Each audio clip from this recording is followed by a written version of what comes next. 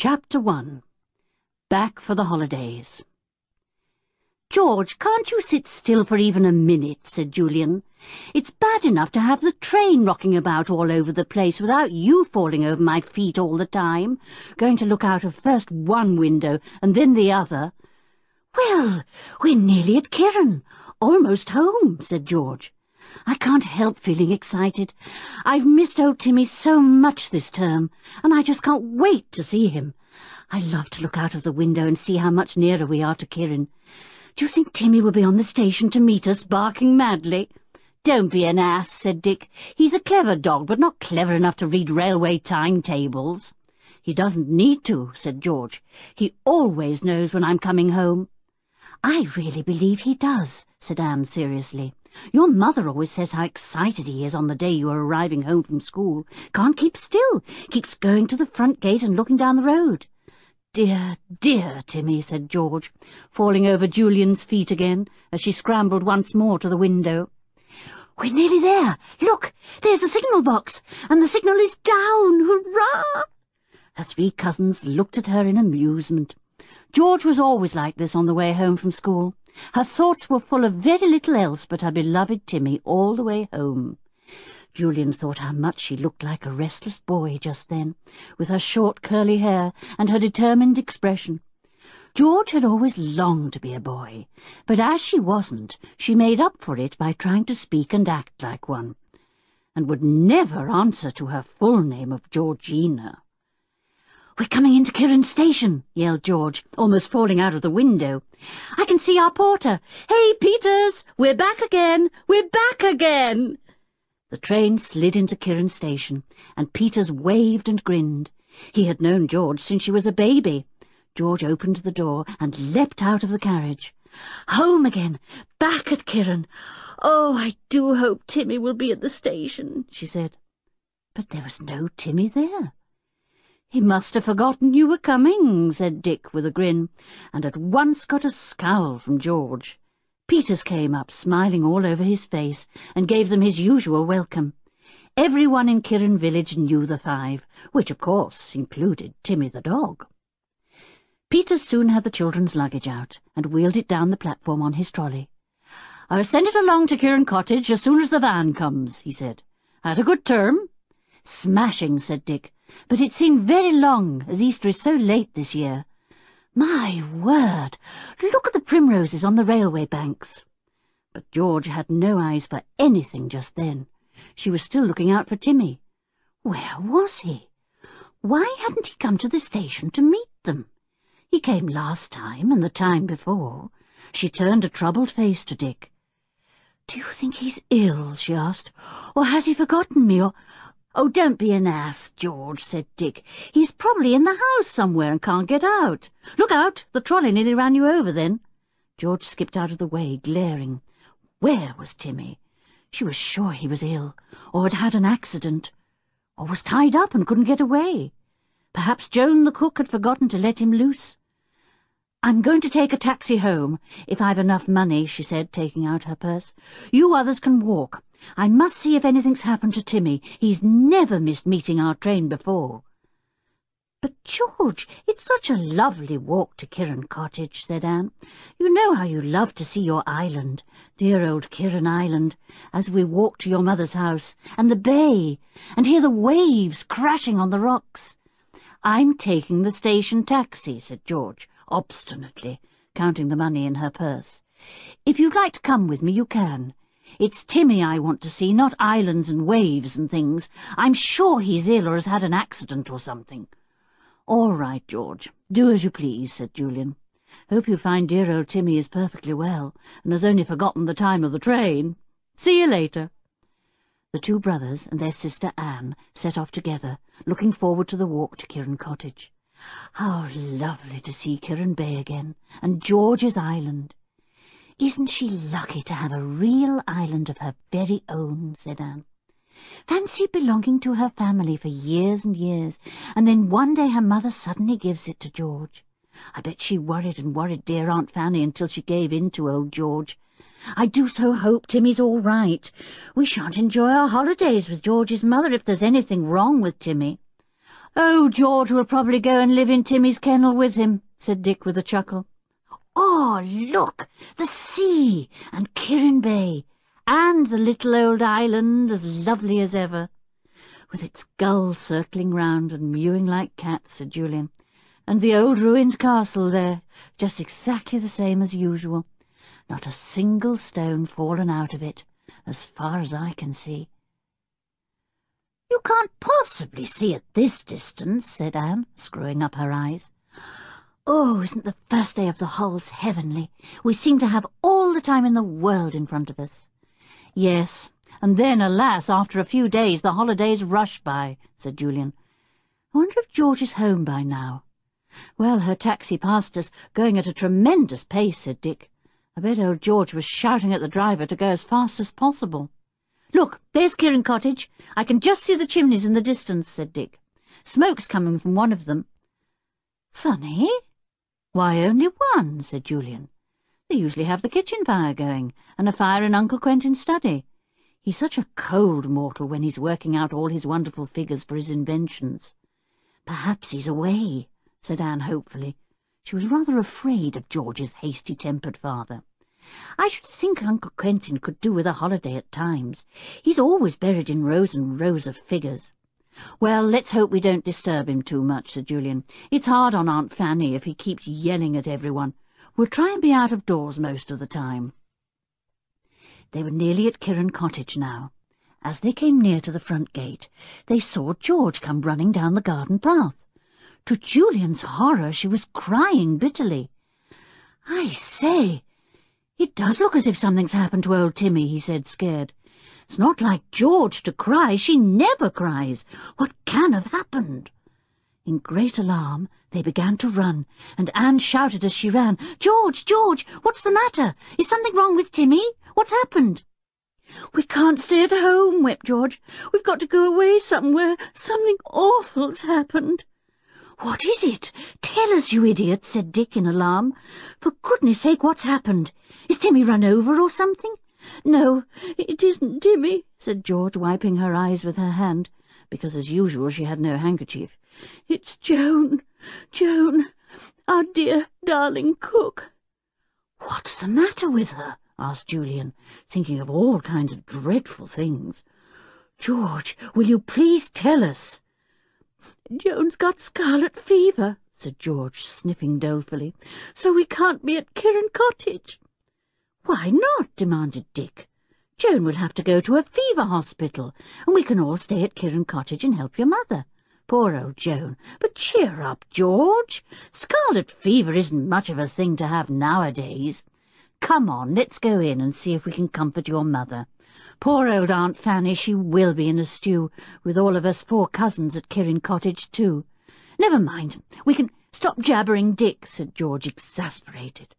"We can't stay at Kirrin Cottage. Mother wouldn't even let me go in at the front door. She shooed me away and said I was to wait in the garden. The doctor was coming in a minute or two." Someone called to them from a window of Kirrin Cottage. "Are you all there, children? Julian, come here, will you?" They all went into the garden and saw their Aunt Fanny, George's mother, leaning out of a bedroom window. "Listen, dears," she said. "Joan has scarlet fever and is waiting for an ambulance to take her to the hospital, and—" "Aunt Fanny, don't worry. We'll all turn to and help," called back Julian cheerfully. "Dear Julian, you still don't understand," said his aunt. "You see, neither your uncle nor I have had scarlet fever, so we are in quarantine and mustn't have anyone near us, in case we get it, and give it to them. And that might mean we'd give it to all you 4. "Would Timmy get it?" asked George, still sniffing dolefully. "No, of course not. Don't be silly, George," said her mother. "Did you ever hear of dogs getting measles or whooping cough or any of our illnesses? Timmy isn't in quarantine. You can get him out of his kennel as soon as you like."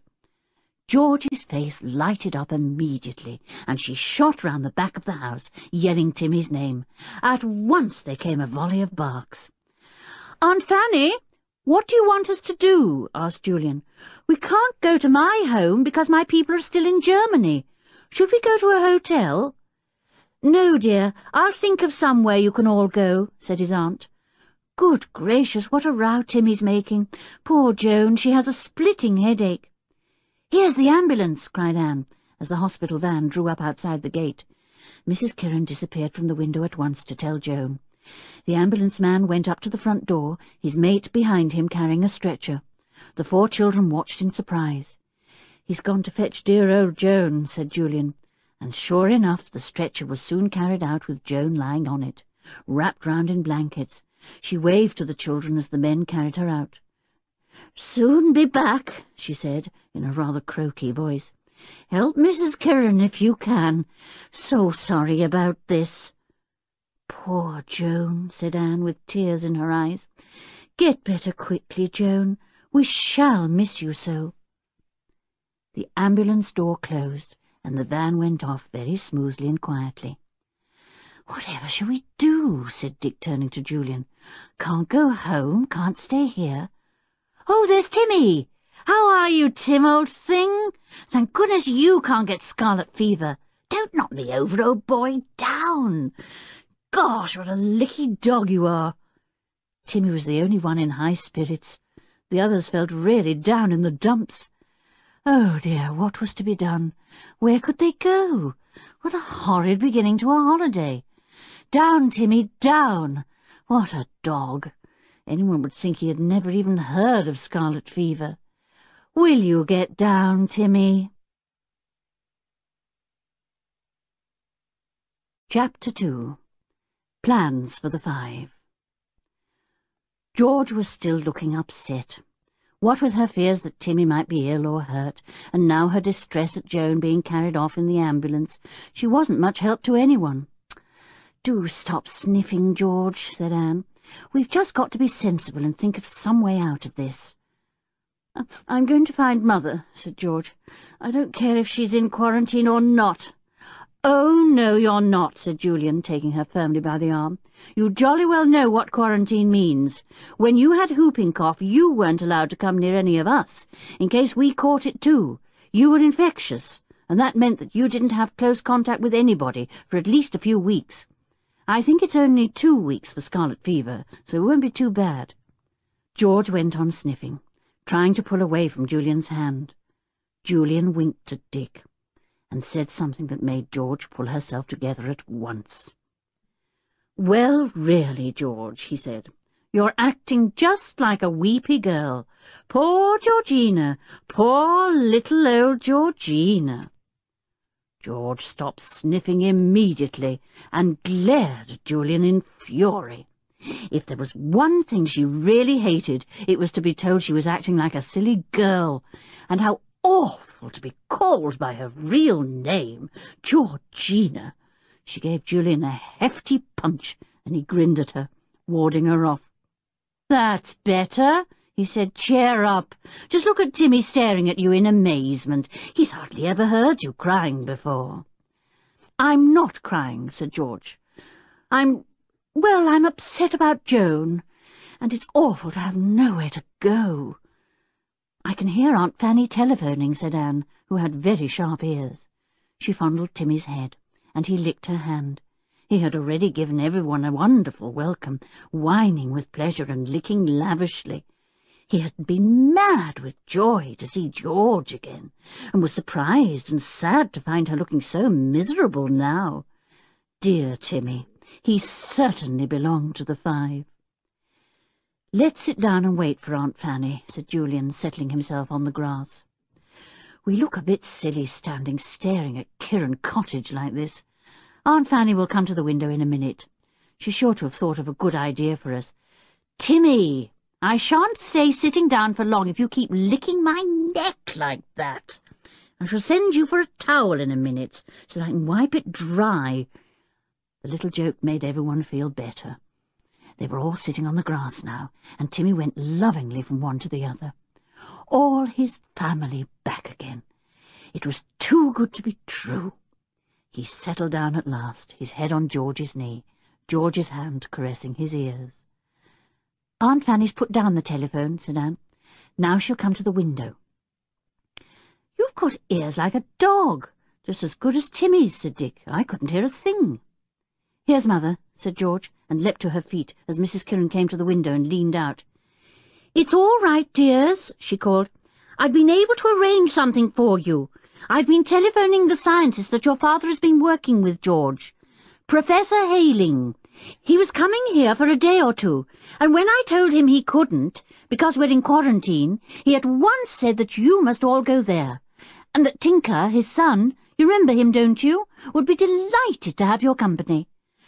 "Tinker? Goodness, yes! I shall never forget him. Or his monkey either," said Julian. "He's the boy who owns that old lighthouse at Demon's Rocks, isn't he? We went to stay there with him, and had a marvellous time." "Well, you're not staying at the lighthouse, I'm afraid," said his aunt from the window. "Apparently a storm blew up one night and damaged it, and it's not safe to live in any more." Groans from all the five, of course, Timmy joining in as usual. "Where are we to go, then? To Tinker's home?" asked Dick. "Yes, you can get a bus from here at Little Hollow. That will take you almost to Big Hollow, where Professor Hayling lives," said Aunt Fanny. "You're to go today. I'm so very sorry about this, dears, but it's just one of those things we have to put up with.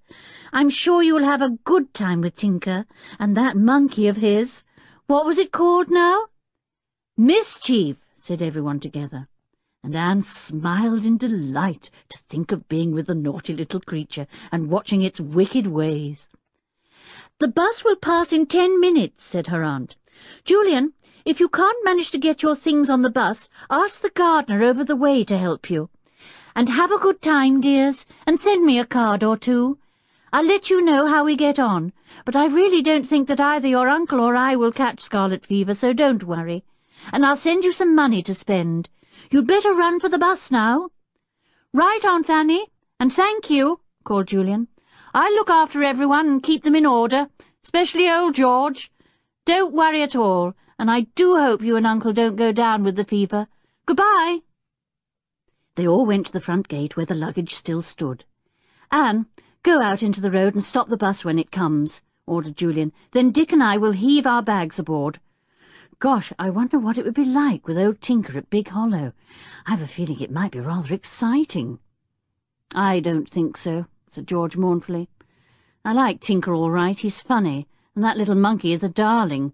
Such a naughty little thing, too. But, oh dear, don't you remember what it was like when Tinker's father came to stay with us? It was awful.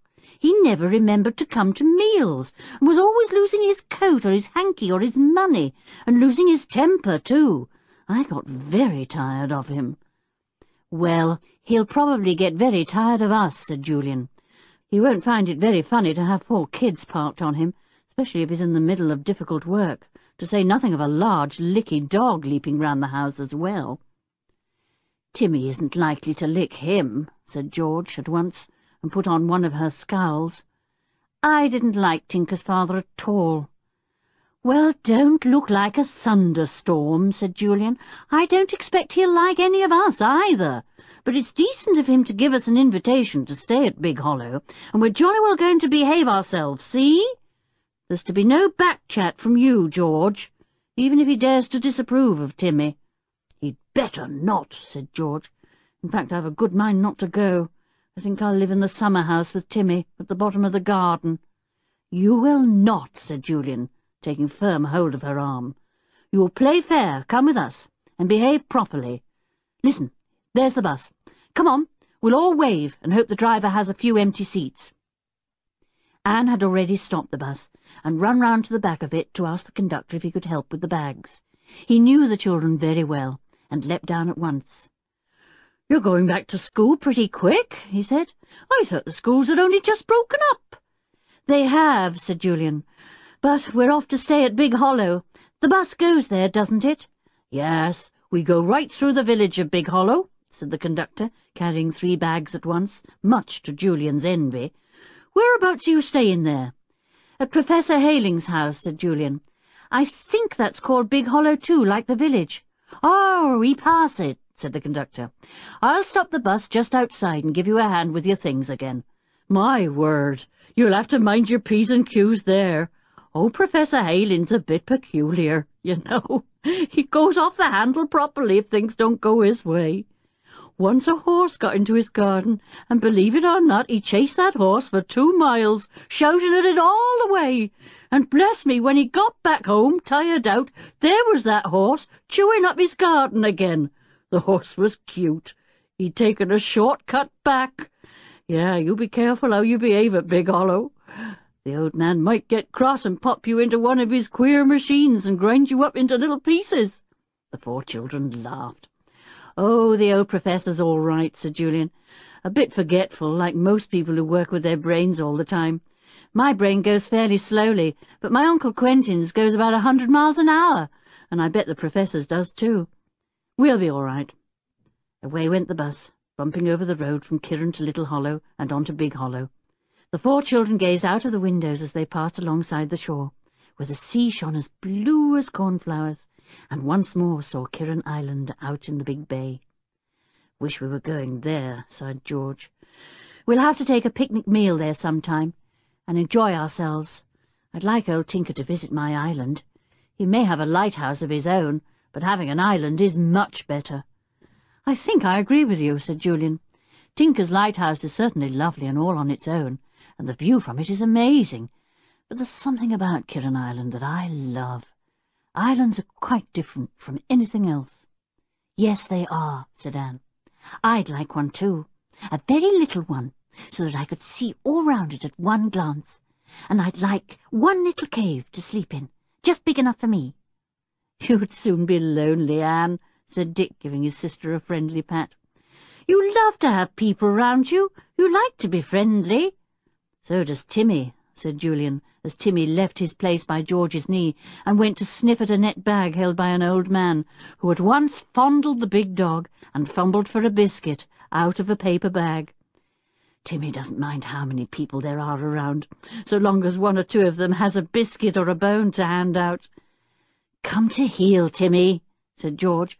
"You're not to go round begging, telling people you're half-starved. I should think you eat more than any other dog in Kirrin. Who eats the cat's dinner whenever he can, I should like to know?" Timmy gave George a loving lick and settled down beside her, his head on her shoes. He got up politely every time someone entered or left the bus. The conductor was most impressed. "I wish all dogs were as good on my bus as yours," he told George. "You'd better get ready to jump out. Our next stop is supposed to be a little way beyond Big Hollow, but I'll ring my bell, and the driver'll stop for a moment, and you can get out." "Thanks awfully," said Julian gratefully, and when the bus stopped with a jerk a minute later, all the 5 were ready to jump out. The bus went on and left them standing outside a large wooden gate. The drive from it led steeply downwards, and a large house could just be seen, hidden in a hollow by great trees. "Big Hollow," said Julian. "Well, here we are. What a queer place, sort of mysterious and brooding. Now to find old Tinker. I bet he'll be pleased to see us all, especially Timmy. Help me with the bags, Dick." Chapter 3. Big Hollow and Tinker and Mischief again. The 4 children and Timmy went through the big, heavy gate, which groaned loudly. Timmy was very startled to hear the mournful creak, and barked sharply. "Shh," said George. "You'll get into trouble with that professor, Timmy, if you raise your voice like that. I expect we'll have to talk in whispers, so as not to disturb the professor. So just see if you can whisper too." Timmy gave a small whine. He knew he couldn't whisper. He trotted at George's heel as they all went down the steep drive to the house. It was a queer house, built sideways to the drive, and had astonishingly few windows. "I expect Professor Hayling is afraid of people peering in at his work," said Anne. "It's very, very secret, isn't it?" "I know he uses miles and miles of figures," said Dick. "Tinker told me one day that his monkey Mischief once chewed up a page of figures when he was very small, and Professor Hayling chased him for a whole hour, hoping to catch him and find even a few bits of paper still in his mouth, so that he could rescue at least part of his figures. But Mischief fled down a rabbit hole and didn't come up for 2 days, so it wasn't any good." Everyone smiled at the thought of poor Mischief hiding down a rabbit hole. "You couldn't do that, Timmy, old thing," said Julian, "so just be careful of any paper you eat." "He wouldn't be so silly," said George at once.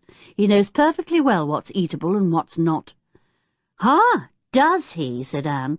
"Well, I'd just like to know what kind of food he thought my blue slipper was that he chewed up last holes." "Don't tell tales of him," said George. "He only chewed it because someone shut him in your bedroom, and he hadn't anything else to do." "Woof!" said Timmy, quite agreeing. He gave Anne's hand a little lick, as if to say, "Very sorry, Anne, but I was so bored." "Dear Timmy, I wouldn't mind if you chewed up all my slippers," said Anne, "but it'd be nice if you chose the very oldest ones." Timmy suddenly stopped and looked into the bushes. He gave a low growl. George put her hand on his collar at once. She was always afraid of snakes in the springtime. "It might be an adder," she said. "The dog next door trod on one last year, so I heard, and his leg swelled up terribly, and he was in great pain. Come away now, Timmy. It's an adder, with poison in its fangs." But Timmy went on growling. Then he suddenly stood still and sniffed hard. He gave an excited whimper and pulled away from George, jumping into the bushes. And out came not a snake, but Mischief, Tinker's bright-eyed little monkey. He at once leapt onto the dog's broad back, put his little monkey fingers under Timmy's collar, and chattered in delight. Timmy nearly dislocated his neck trying to twist his head round to lick him. "Mischief!" cried everyone at once in real delight. "You've come to welcome us!" And the little monkey, jabbering away excitedly in monkey language, leapt first onto George's shoulder and then onto Julian's. He pulled Julian's hair, twisted his right ear round, and then leapt from him to Dick and onto Anne's shoulder. He cuddled into her neck, his eyes bright and brown, looking very happy. "Oh, isn't he pleased to see us again?" said Anne, delighted. "Mischief, where's Tinker?" Mischief jumped off Anne's shoulder and scampered down the drive, as if he quite understood all that Anne had said. The children raced after him, and then a stentorian voice suddenly roared at them from one side of the drive. "What are you doing here? Clear out! This is private ground. I'll fetch the police. Clear out!" The five stopped, still in fright, and then Julian saw who it was. Professor Hayling. He stepped forward at once. "Good afternoon, sir," he said. "I hope we didn't disturb you, but you did tell my aunt we could come here." "Your aunt? Who's your aunt? I don't know any aunt," roared the professor. "You're sightseers, that's what you are, come to pry into my work, just because there was a piece about it in some silly paper. You're the third lot today. Clear out, I tell you, and take that dog too. How dare you?" "But, sir, don't you really know us?" said Julian, very startled. "You came to stay at our house, you know, and—" "Stop the nonsense! I haven't been away for years," shouted the professor. Mischief the monkey was so frightened that he leapt away into the bushes, making a funny little crying noise. "I hope he fetches Tinker," said Julian in a low voice to Dick. "The professor has forgotten who we are and why we've come. Let's retreat a bit." But as they went cautiously back up the steep path, followed by the angry professor, a loud voice hailed them, and Tinker came racing up with Mischief on his shoulder, clinging to his hair. So the little monkey had gone to fetch him. Good for him, thought Julian, pleased. "Dad, don't yell at our friends like that," cried Tinker, dancing about in front of his angry father. "You asked them here yourself, you know you did." "I did not," said the professor. "Who are they?" "Well, George, that girl is the daughter of Mr. Kiran, and the others are his niece and nephews, and that's their dog, Timmy. And you asked them all here because Mr. and Mrs. Kiran are in quarantine for scarlet fever," shouted Tinker, still dancing about in front of his father. "Stop jigging about like that," said the professor crossly. "I don't remember asking them. I would have told Jenny the maid if I had." "You did tell her," shouted Tinker, still jigging about, with Mischief the monkey jigging too in delight. "She's already made up the beds. I helped her. She's angry because you left your breakfast, and now it's almost dinner time. She's cleared it away." "Bless us all! So that's why I feel so hungry and cross," said Professor Hayling, and he began to laugh. He had a tremendous laugh, and the children couldn't help laughing too. What an odd fellow!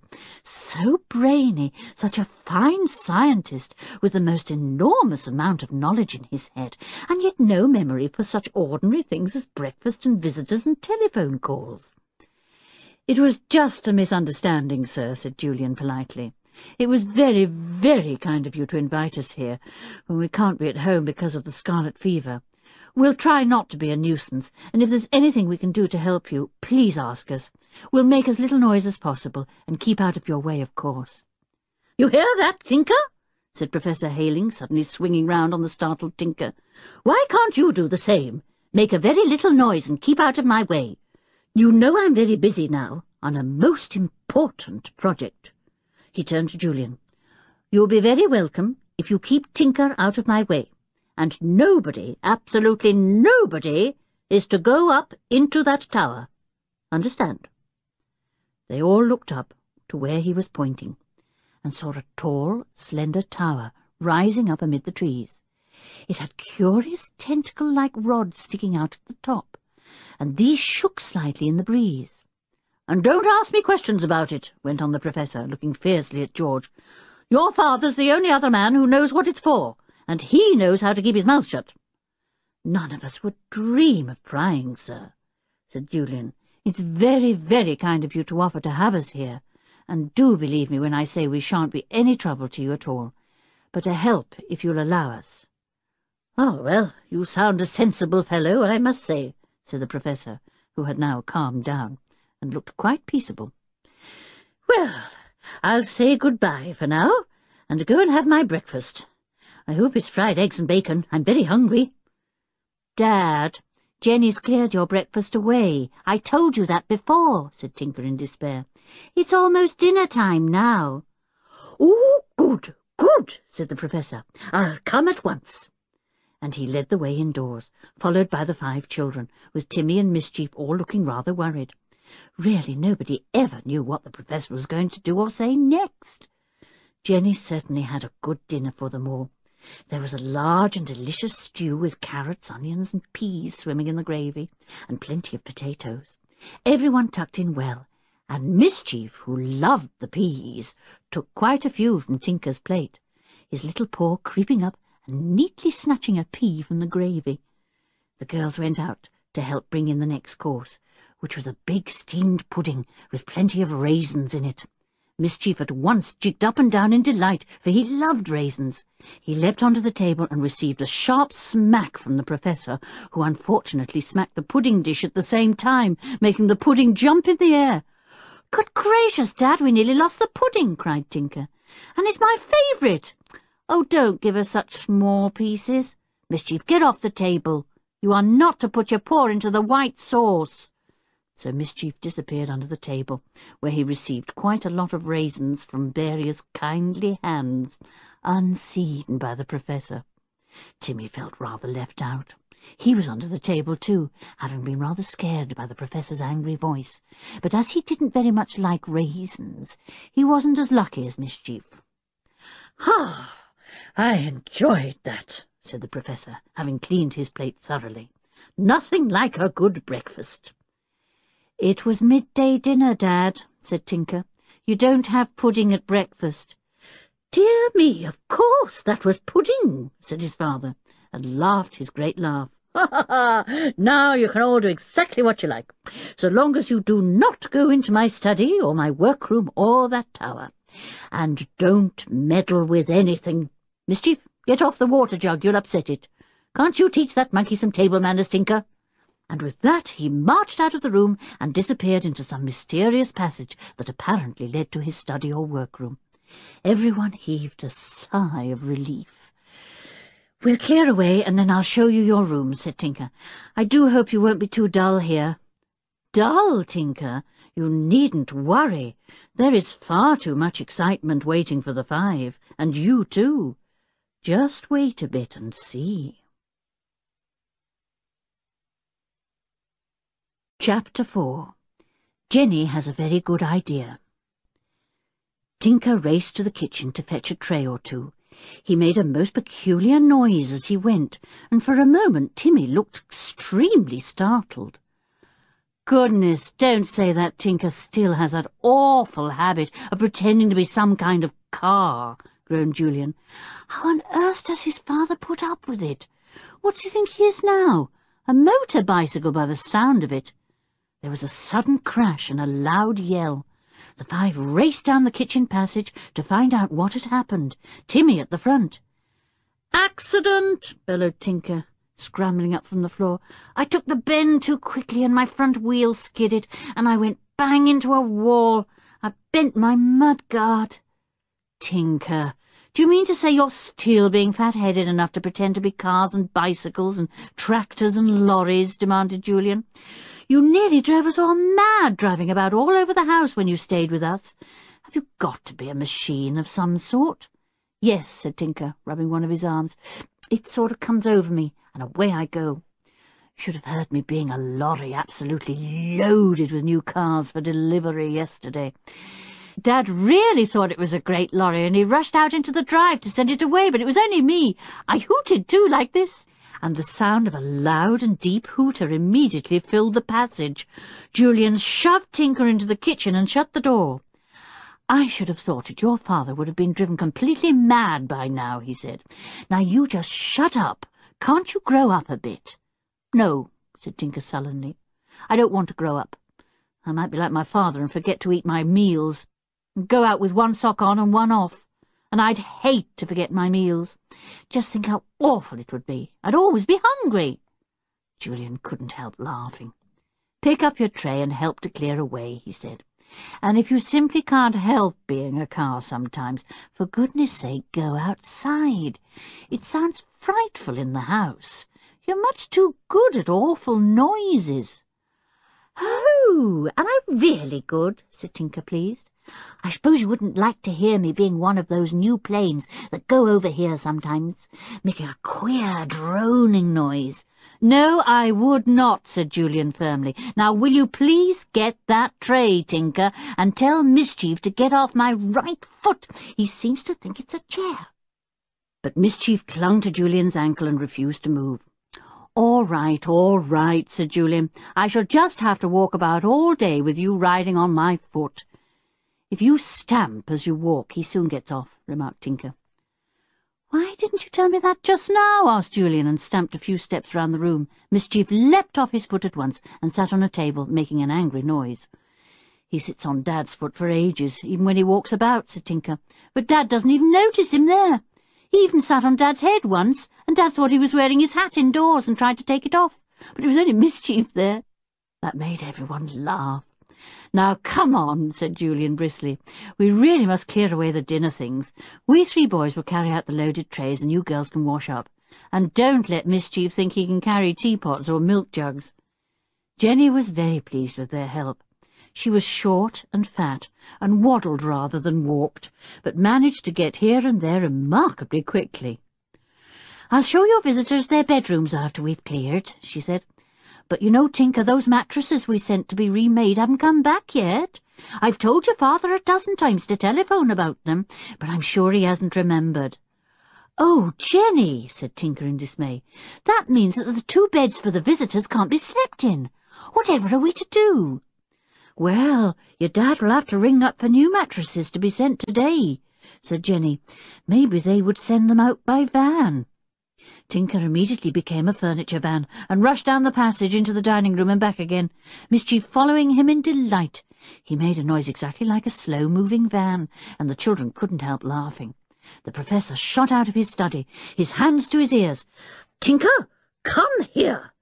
"No, thanks," said Tinker wearily. "Sorry, Father. I was a van bringing the mattresses you forgot to order for the beds for visitors."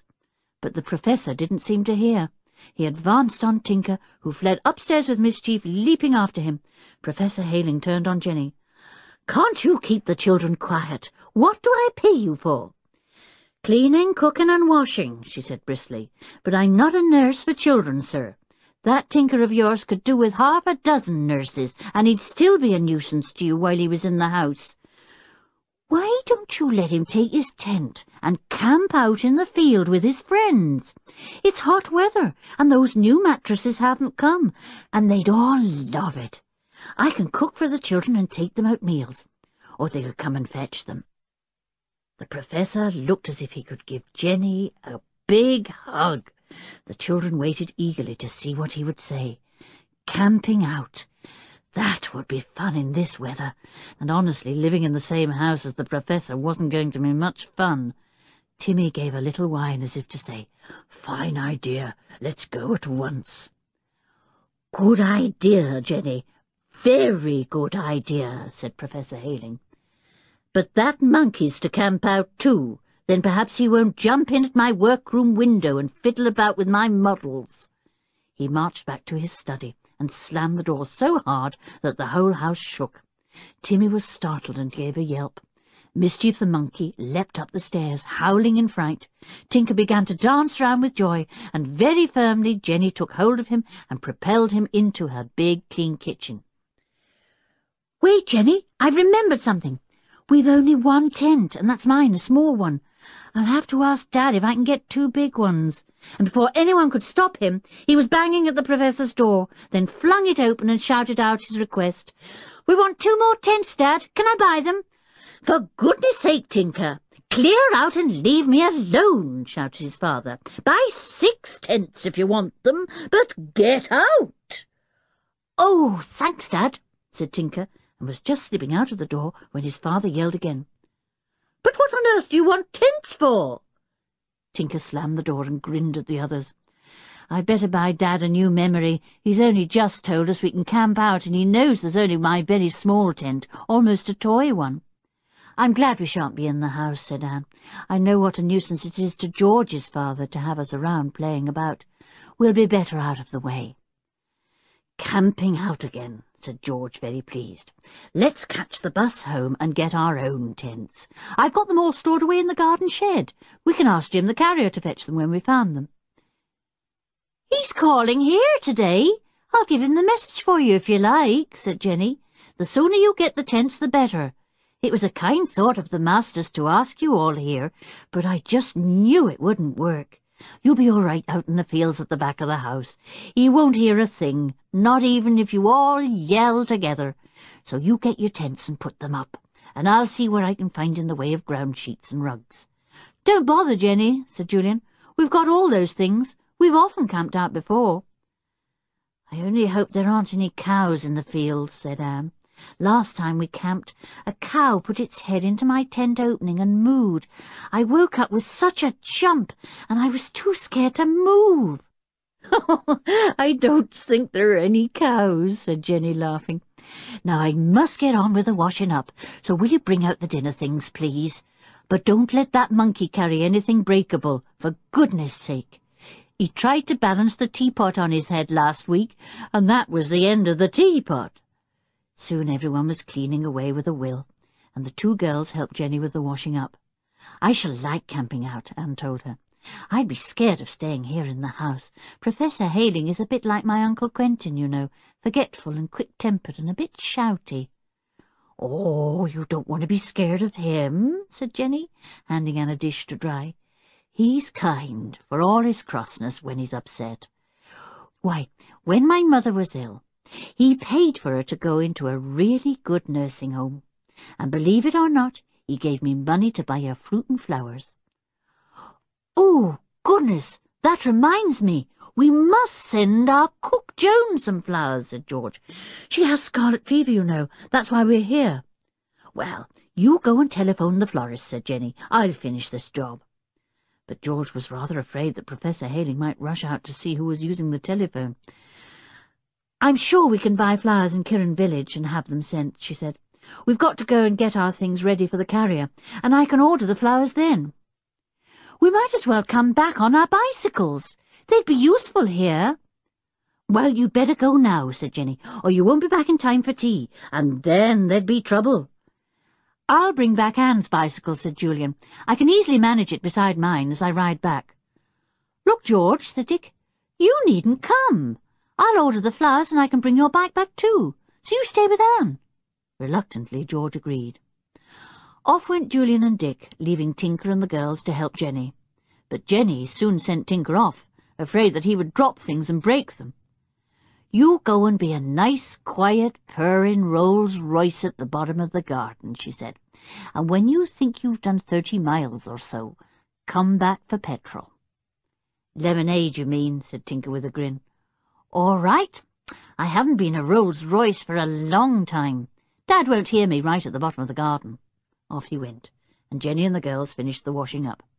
Mischief was a nuisance and went off with the teaspoons. He leapt to the top of a high cupboard and dropped them there. Tinker suddenly put his head in at the window.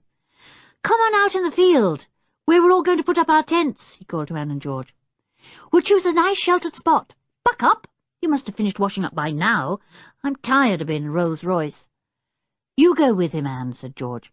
"I don't feel like it just now." So down the garden went the two children, and out through a gate at the bottom into a big field. "Good gracious," said Tinker, staring. "Look at all those caravans coming in at the gate the other end of the field. I'll soon send them off. It's our field." And away he marched to the gate in the distance. "Come back, Tinker," shouted Anne. "You'll get into trouble if you interfere. Come back." But Tinker marched on, his head held high. Ha! He'd soon tell the caravan folk it was his field. Chapter 5. The Travelling Circus. Anne watched anxiously as Tinker went on and on over the field. There were now 4 caravans trundling in at the far gate, and behind them, in the lane, were vans, enormous vans, all with enormously large words painted on them. Tapper's Travelling Circus. "Oh, I'll tell Mr. Tapper what I think of him coming into my field," said Tinker to himself. Mischief the monkey was on his shoulder, jogging up and down as Tinker marched along, muttering furiously. 4 or 5 children from the caravans looked at him curiously as he marched along. One small boy rushed up to him, shouting in delight to see the monkey. "A monkey! Look, a monkey!" he cried. "Much smaller than our chimp. What's he called, boy?" "Mind your own business," said Tinker. "Where's Mr. Tapper?" "Mr. Tapper? Oh, you mean our grandad," said the boy. "He's over there, look, beside that big van." "Better not talk to him now, boy. He's that busy." Tinker walked over to the van and addressed the man there. He was rather fierce-looking, and had a long bushy beard, enormous eyebrows that hung down over his eyes, a rather small nose, and only one ear. He looked inquiringly down at Tinker, and put out his hand to Mischief. "My monkey might bite you," said Tinker at once. "He doesn't like strangers." "I'm no stranger to any monkey," said the man in a deep-down voice. "There isn't a monkey in the world, nor a chimp either, that wouldn't come to me if I called it. Nor a gorilla, see?" "Well, my monkey won't come to you," said Tinker angrily. "And what I've come to say is—" Before he could finish his sentence, the man made a curious noise in his throat, rather like Mischief did when he was pleased about anything. Mischief looked at the man in surprised delight, and then leapt straight from Tinker's shoulder to his, nuzzling against his neck, making little crooning noises. Tinker was so amazed that he stared without saying a word. "See," said the man, "he's my little friend already. Don't go up so, little fellow. I've trained the monkey family all my life. You lend me this little chap and I'll teach him to ride a small tricycle in 2 days. "Come here, Mischief," said Tinker, amazed and angry at the monkey's behaviour. But Mischief cuddled down still further into the big man's neck. The man hauled him out and handed him to Tinker. "There you are," he said. "Nice little fellow he is. What is it you wanted to say to me?" "I've come to say that this field belongs to my father, Professor Hayling," said Tinker, "and you've no right to bring your caravans here, so please take them all out. I and my friends are planning to camp out here." "Well, I've no objection to that," said the big man good-temperedly. "You choose your own corner, young sir. If you don't interfere with us, we shan't interfere with you." A boy of about Tinker's age came sidling up, and looked at Tinker and Mischief with interest.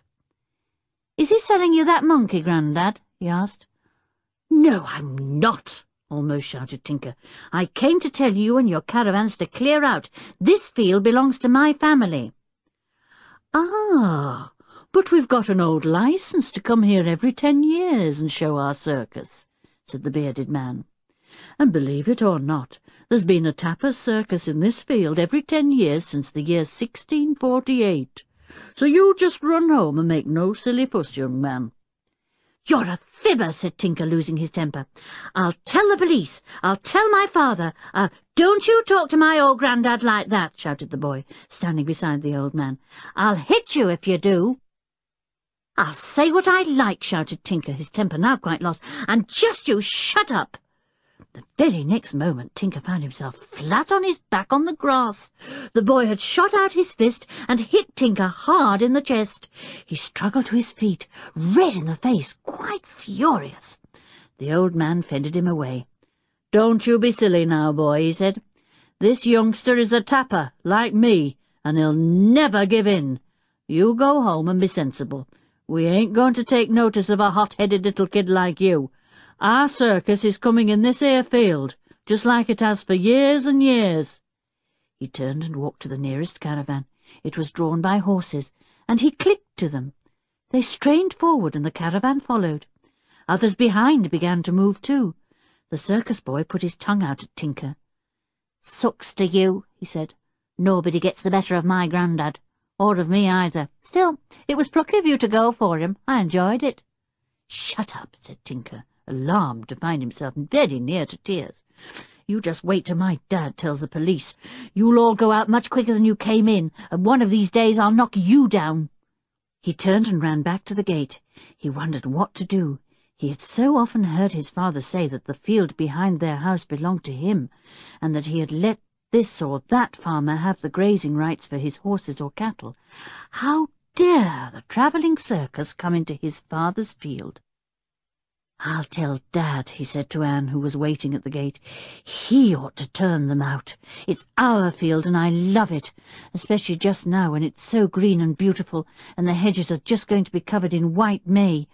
I'll tell Dad that boy knocked me down, shot out his fist just like that, and down I went. I'd like to do the same to him." He went into the house, followed by a puzzled Anne. He looked into the sitting-room and saw George there. "Tinker, that boy knocked you down," said Anne, in a horrified voice. "Why did he do that?" "Just because I told his grandad to take his caravans away," said Tinker, feeling rather grand. "He didn't hurt me at all, just punched me on the chest. Still, I said what I had gone to say."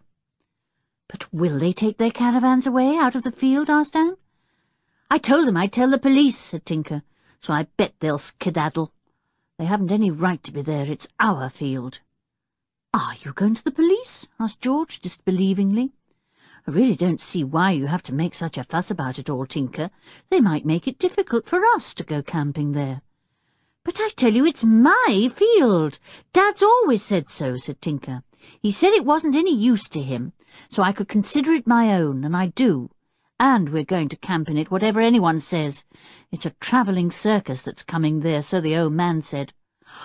"Oh, Tinker, how marvellous to have a circus at the bottom of the garden," said George, her eyes shining, and Anne nodded too. Tinker glared at them.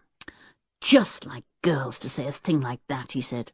"Would you want people trespassing all over a field that belonged to you, with horses neighing and tigers and lions roaring and bears grunting and chimpanzees stealing things and nasty little circus boys being rude all the time, ready to knock you down?" "Oh, Tinker, you do make it all sound so exciting," said George. "Will there really be lions and tigers? Suppose one escaped? What a thrill!" "Well, I shouldn't like that," said Anne at once. "I don't particularly want a lion peering in at my window, or a bear clomping round my bedroom." "Neither do I," said Tinker in a most decided voice. "That's why I'm going to tell Dad about it. He's got the old documents that set out our rights to the field. He showed me them one day. I'll ask him about them, and if he'll let me see them, I'll take them straight to the police and let them turn out that rude old man and his horrible circus." "How do you know it's horrible?" asked George. "It might be awfully good. I'm sure they'd let us camp in the corner nearest the garden, and we'd get an awfully good view of what's going on all the time. Look, there's your father strolling down the path smoking his pipe. He never does that if he's busy. It would be a good time to go and ask him about the document. He might even show it to us." "All right," said Tinker rather sulkily, "but you'll see I'm right. Come on." However, Tinker proved to be quite wrong. His father went to fetch the old yellowed piece of parchment at once. "Ah, here it is," he said. "It's pretty valuable, too, because it's so old. It dates back quite a few centuries." He undid the rather dirty piece of ribbon round it and unrolled it. Neither the girls nor Tinker could read the old-fashioned lettering. "What does it all say?" asked Anne with great interest. "It says that the field known as Cromwell's Corner is to be held by the Hayling family for always," said Professor Hayling. "It was given to them by Cromwell because our family allowed them to camp in that field when they sorely needed a rest after battle. It's been ours ever since." "So nobody else is allowed to camp in it or use it for grazing or anything unless we say so," said Tinker triumphantly. "Quite right," said his father, "but wait a minute. I seem to remember an odd clause that said something about a travelling show, a show that had rights to camp in the field since about 1066. Not even Cromwell could alter that. It was in the original deeds, long before Cromwell battled in that district. Now, let's see. That piece would come about the end, I expect." The two girls and Tinker waited while the Professor pored over the old and beautiful lettering.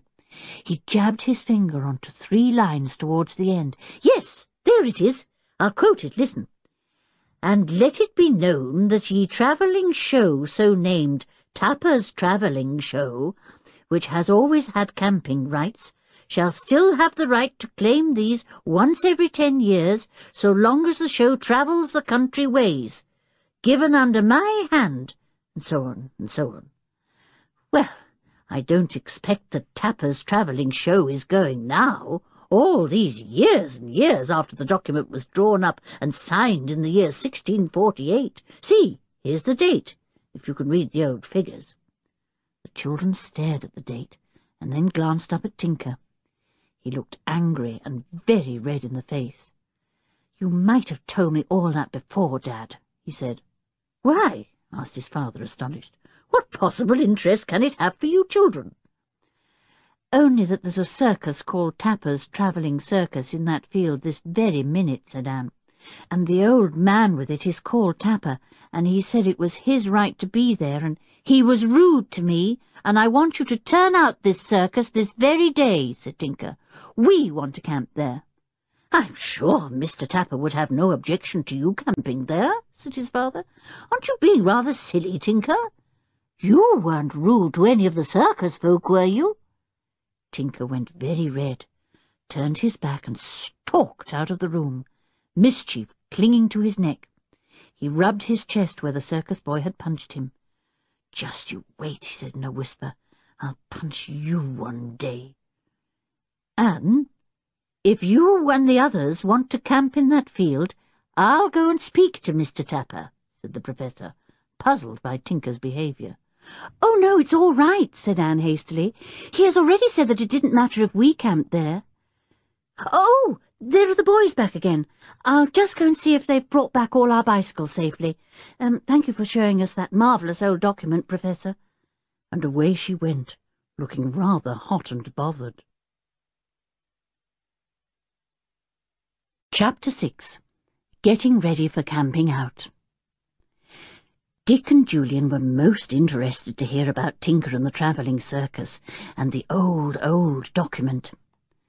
"You made a bit of a fool of yourself," said Julian, looking at Tinker. "Still, there's no harm done, apparently.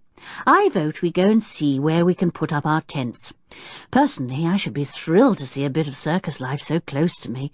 I wonder how they'll manage to put on a show.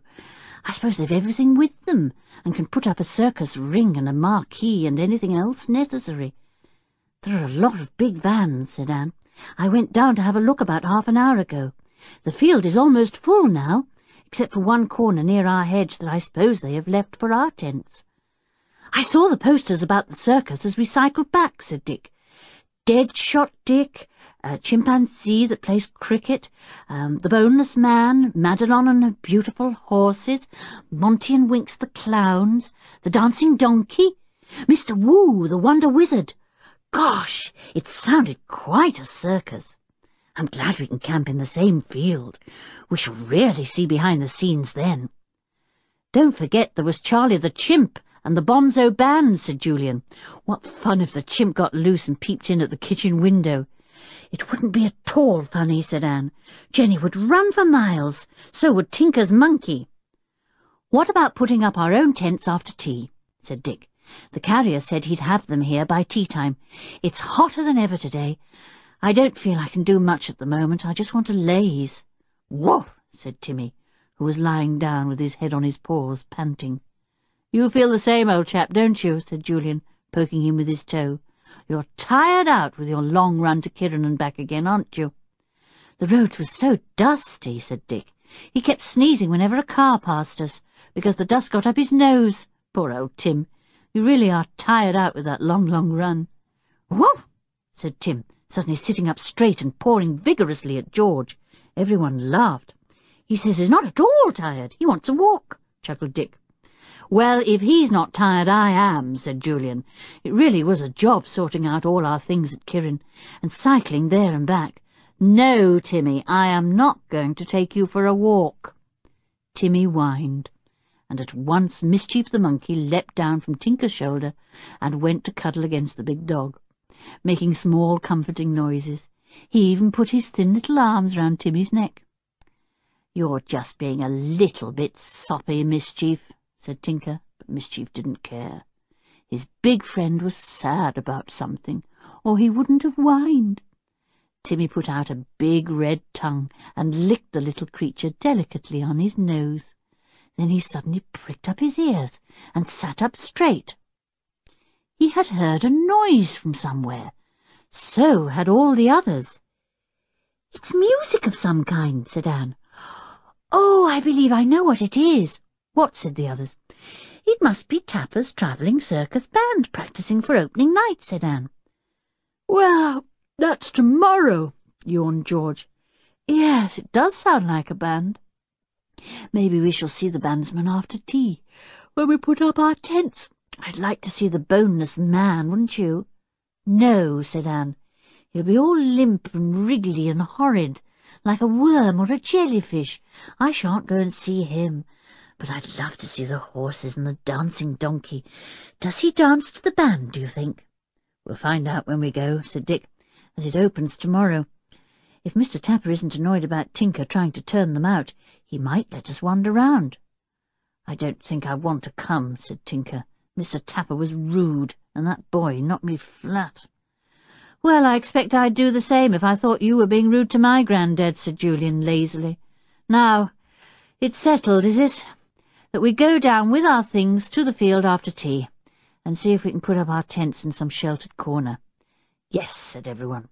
Dick idly tickled Mischief's nose with a thin blade of grass. The monkey sneezed at once and then again. He rubbed his little paw across his nose and stared disapprovingly at Dick. Then he sneezed once more. Borrow a hanky, old thing, said Julian, and to everyone's intense amusement, Mischief leapt across to Dick and neatly pulled his handkerchief out of his pocket. Then he pretended to blow his nose. Everyone roared with laughter, and Mischief was delighted. You'll be stolen to act in a circus one day if you behave like that, said Dick, snatching back his hanky. The pickpocket monkey. He'll be very good in a circus, said Julian. I'd never let him join a circus, said Tinker at once. He might have a dreadful life. No, I don't think he would, said Julian. Circus folk love their animals and are proud of them. And after all, if they treated them unkindly, the animals wouldn't be happy or healthy and couldn't enjoy their acts. Most circus people treat their animals like one of the family. What? Even a chimpanzee? Said Anne in horror. They're nice creatures and very clever, said Julian. Mischief, do not remove my handkerchief, please. It was funny the first time, but not the second time. Look at him now, trying to undo Timmy's collar. Come and sit quietly by me, Mischief, ordered Tinker, and the little creature obediently went to him and cuddled onto his knee, making a soft crooning noise. You're a humbug, said Tinker, fondling him. You be careful I don't give you away to the circus and get an elephant in exchange. idiot," said Dick, and everyone laughed at the thought of Tinker and an elephant. What in the world would he do with it? A voice called from the house. "Tinker, the carrier's come with all the camping things. He's put them in the hall, just where your father will fall over them.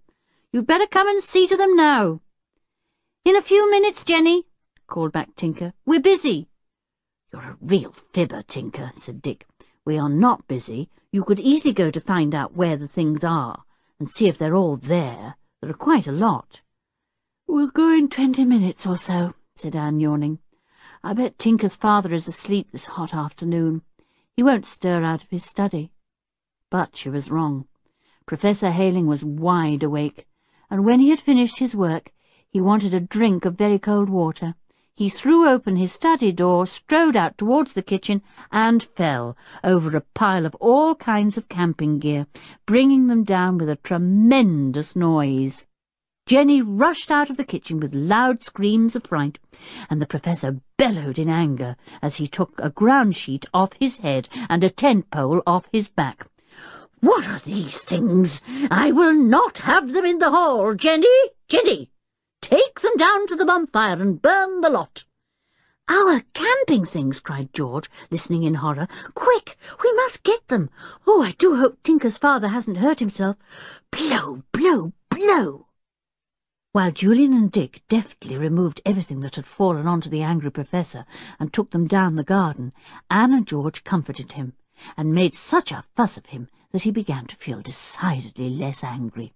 He sat down in a chair and wiped his forehead. "I hope you've taken all those things down to the bottom of the garden?" he asked after a while. "Yes," said Tinker truthfully. "They're all by the bonfire, but it's not lighted yet."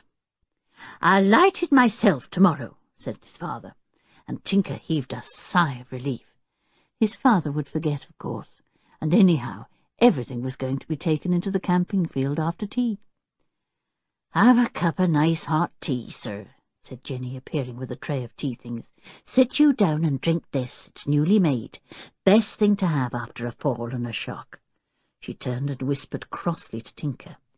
"Didn't I call to you and tell you the professor would trip over those things, the poor man? Now you just get your own tea, while I take him into the dining room and comfort him with a nice hot scone and a cup of tea." "I'll get our tea," said Anne. "Then we'll set up the tents down in the field and enjoy ourselves. And, Tinker, don't you get into any more trouble with the circus folk." "I'll see he doesn't," said George firmly. "Come on, let's go down to the field while Anne gets the tea. I could do with a bun or two." Between them, Dick and Julian had lugged all the things down the garden, 2 tents, ground sheets, blankets, tent pegs, and all the rest. Timmy ran with them in excitement, wondering what all the fuss was about. Mischief, of course, leapt to the top of whatever was being carried, and chattered excitedly all the way down the garden. He got into trouble when he ran off with a tent peg, but Timmy managed to catch him and make him drop it. Then, very solemnly, Timmy carried the tent peg to Julian. "Good dog," said Julian. "Just keep an eye on that wicked little monkey, Tim, will you? There are all sorts of things he might run off with."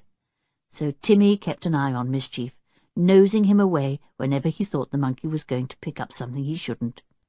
Finally, Mischief became tired of Timmy's nose and leapt on his back, where, clinging to the dog's collar, he rode just as if he were on horseback. "Only it's dog-back, not horseback," said Anne with a laugh. "They would make quite a good pair for the circus," said Dick. "I bet Mischief could hold on to reins if Timmy had any." "Well, he's not going to have any," said George. "The next thing would be a whip. Phew, what a lot of things we've got. Is that the lot?" It was, thank goodness.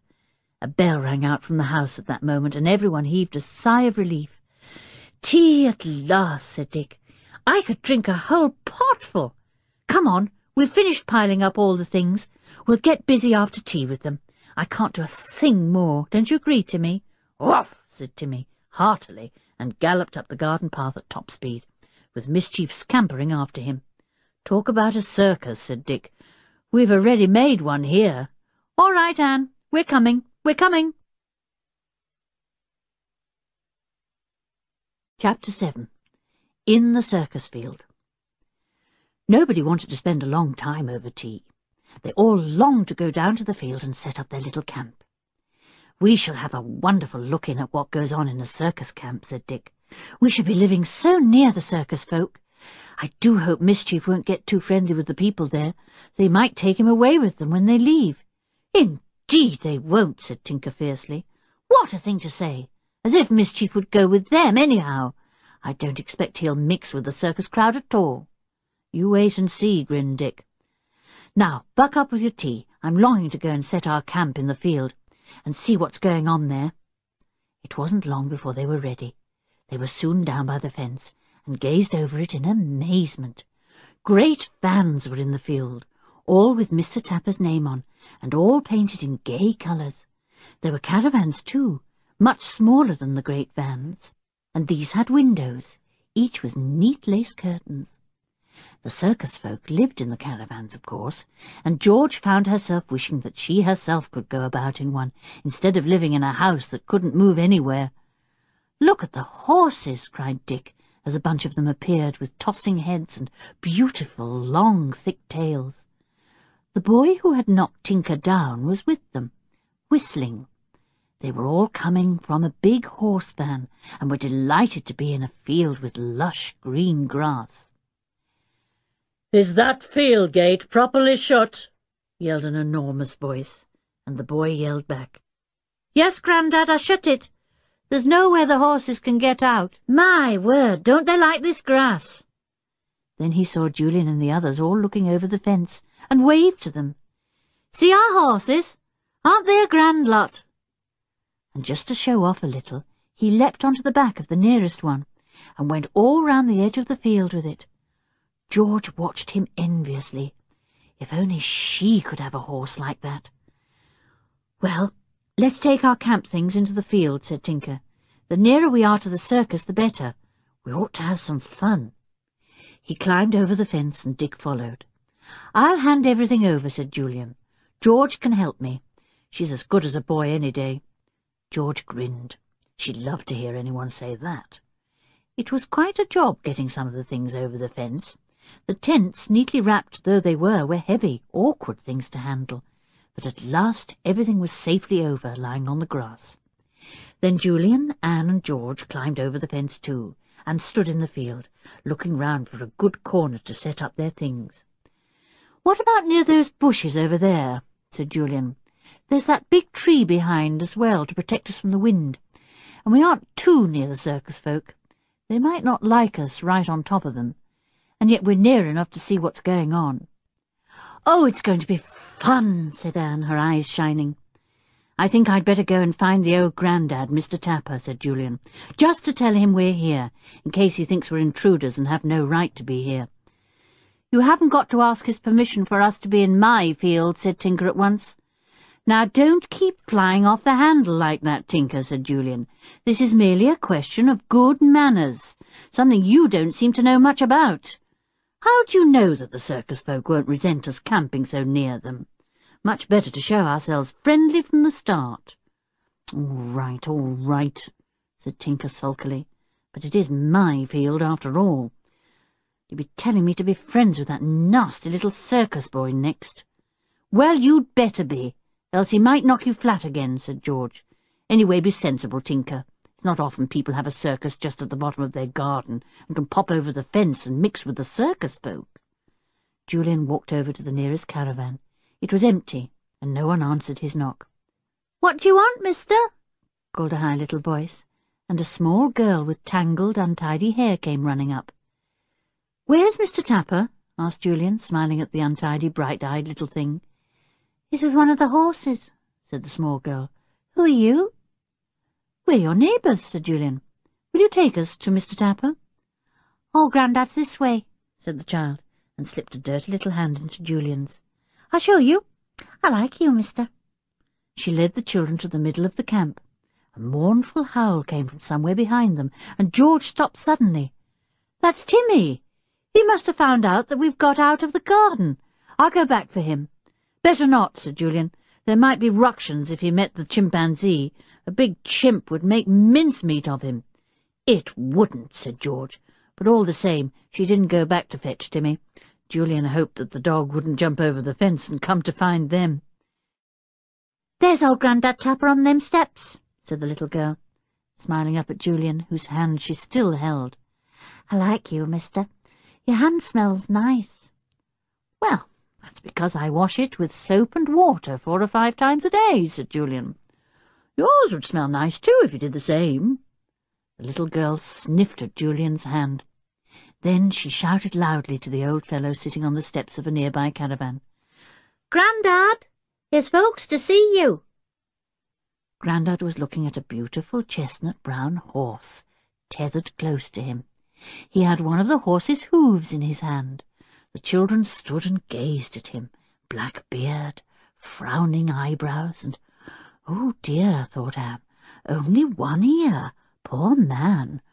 What could have happened to the missing one?" "Grandad," called the girl again, "folks to see you." Mr. Tapper looked round, his eyes very bright under his black eyebrows. He set the horse's hoof down and gave the lovely creature a pat. "You don't need to limp any more, my beauty," he said. "I've taken out the stone that was in your hoof. You can dance again." The horse lifted up its magnificent head and neighed as if it were saying thank you. Tinker almost jumped out of his skin, and Mischief slipped from his shoulder and cuddled under his arm in terror. "Now, now, little monkey, don't you know a horse's voice when you hear one?" said Grandad, and Mischief poked his head out from under Tinker's arm to listen.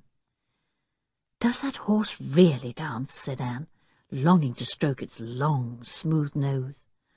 "Dance? It's one of the finest horse dances in the world," said Grandad, and began to whistle a gay little tune. The horse pricked up its ears, gazed at Grandad, and then began to dance. The children watched in astonishment. There it went, round and round, nodding its head to the tune, its feet tapping the grass in perfect time to Grandad's whistling. "Oh, the lovely thing," said George. "Do all your horses dance as well as this one?" "Yes, some a good deal better," said Grandad. "This one has a fair ear for music, but not as good an ear as some. You wait till you see them dressed up with feathery plumes nodding on their heads. Horses, there's nothing in the world as beautiful as a good horse." "Mr. Tapper, we come from the house over the fence there," said Julian, feeling that it was time to explain their visit. "As you probably know, Tinker's father owns this field, and—" "Yes, yes, but we have an old right to come here every so often," said the old man, raising his voice. "Now, don't you start out." "I haven't come to argue with you," said Julian politely. "I've only just come to say that that is, my friends here and I, would like to come and camp in this field, but we shouldn't annoy you in any way, and—" "Oh, well, if that's what you want, you're more than welcome," said the old man. "More than welcome.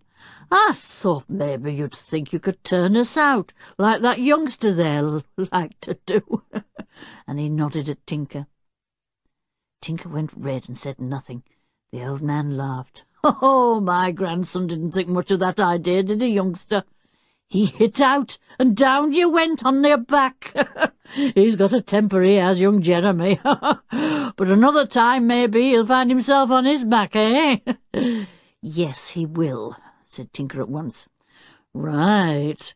Well, you'll be even with one another, then, and you can shake hands like gentlemen," said the old man, his eyes twinkling. "Now, what about you bringing your gear right into the field and setting up your tents? I'll get old Charlie the chimp to help you. He's as strong as 10 men. "The chimpanzee? Is he tame enough to help us to put up our tents?" said Anne disbelievingly. "Oh, Charlie's cleverer than all of you put together, and as tame as you are," said Grandad. "And he could beat you 3 boys at cricket any day. You bring your bat along one morning and watch him. I'll call him to help you. Charlie! Charlie, where are you? Snoozing, I suppose." But no Charlie came. "You go and fetch him," said the old man, pointing to a corner of the field where stood a big, strong cage with a tarpaulin roof to keep out the rain. "He'll do anything you want him to do, so long as you give him a word of praise now and again." "Let's get him, Jew," said Dick eagerly. "My word, fancy having a chimpanzee to help us. and off they all went to the great cage. "Charlie! Charlie! Wake up, you're wanted! Charlie!" Chapter 8. Charlie the Chimp is a Help. Tinker came to the big cage first. He peered inside. Charlie the Chimp was there all right, sitting at the back of his cage, his brown eyes looking at the children with curiosity. He got up and went over to where Tinker was peering in, and pressed his nose against the strong wire, almost against Tinker's. Then he blew hard, and Tinker backed away, surprised and cross. "He blew at me," he said to the others, who were laughing at Tinker's disgust. The chimp made a funny noise that Mischief the monkey immediately tried to imitate. The chimpanzee stared at Mischief. Then he grew very excited. He rattled his cage, jumped up and down, and made some very queer noises indeed. A boy came running up at once. It was the boy who had knocked Tinker down. "Hey, what are you doing to the chimp?" he called. "Oh, aren't you the boy who shouted at my grandad, the one I knocked down?" "Yes, and don't you dare try that on again, or you'll be sorry," said Tinker in a fierce voice. "Shut up, Tinker," said Julian. He turned to the boy. "Your name's Jeremy, isn't it?" he said.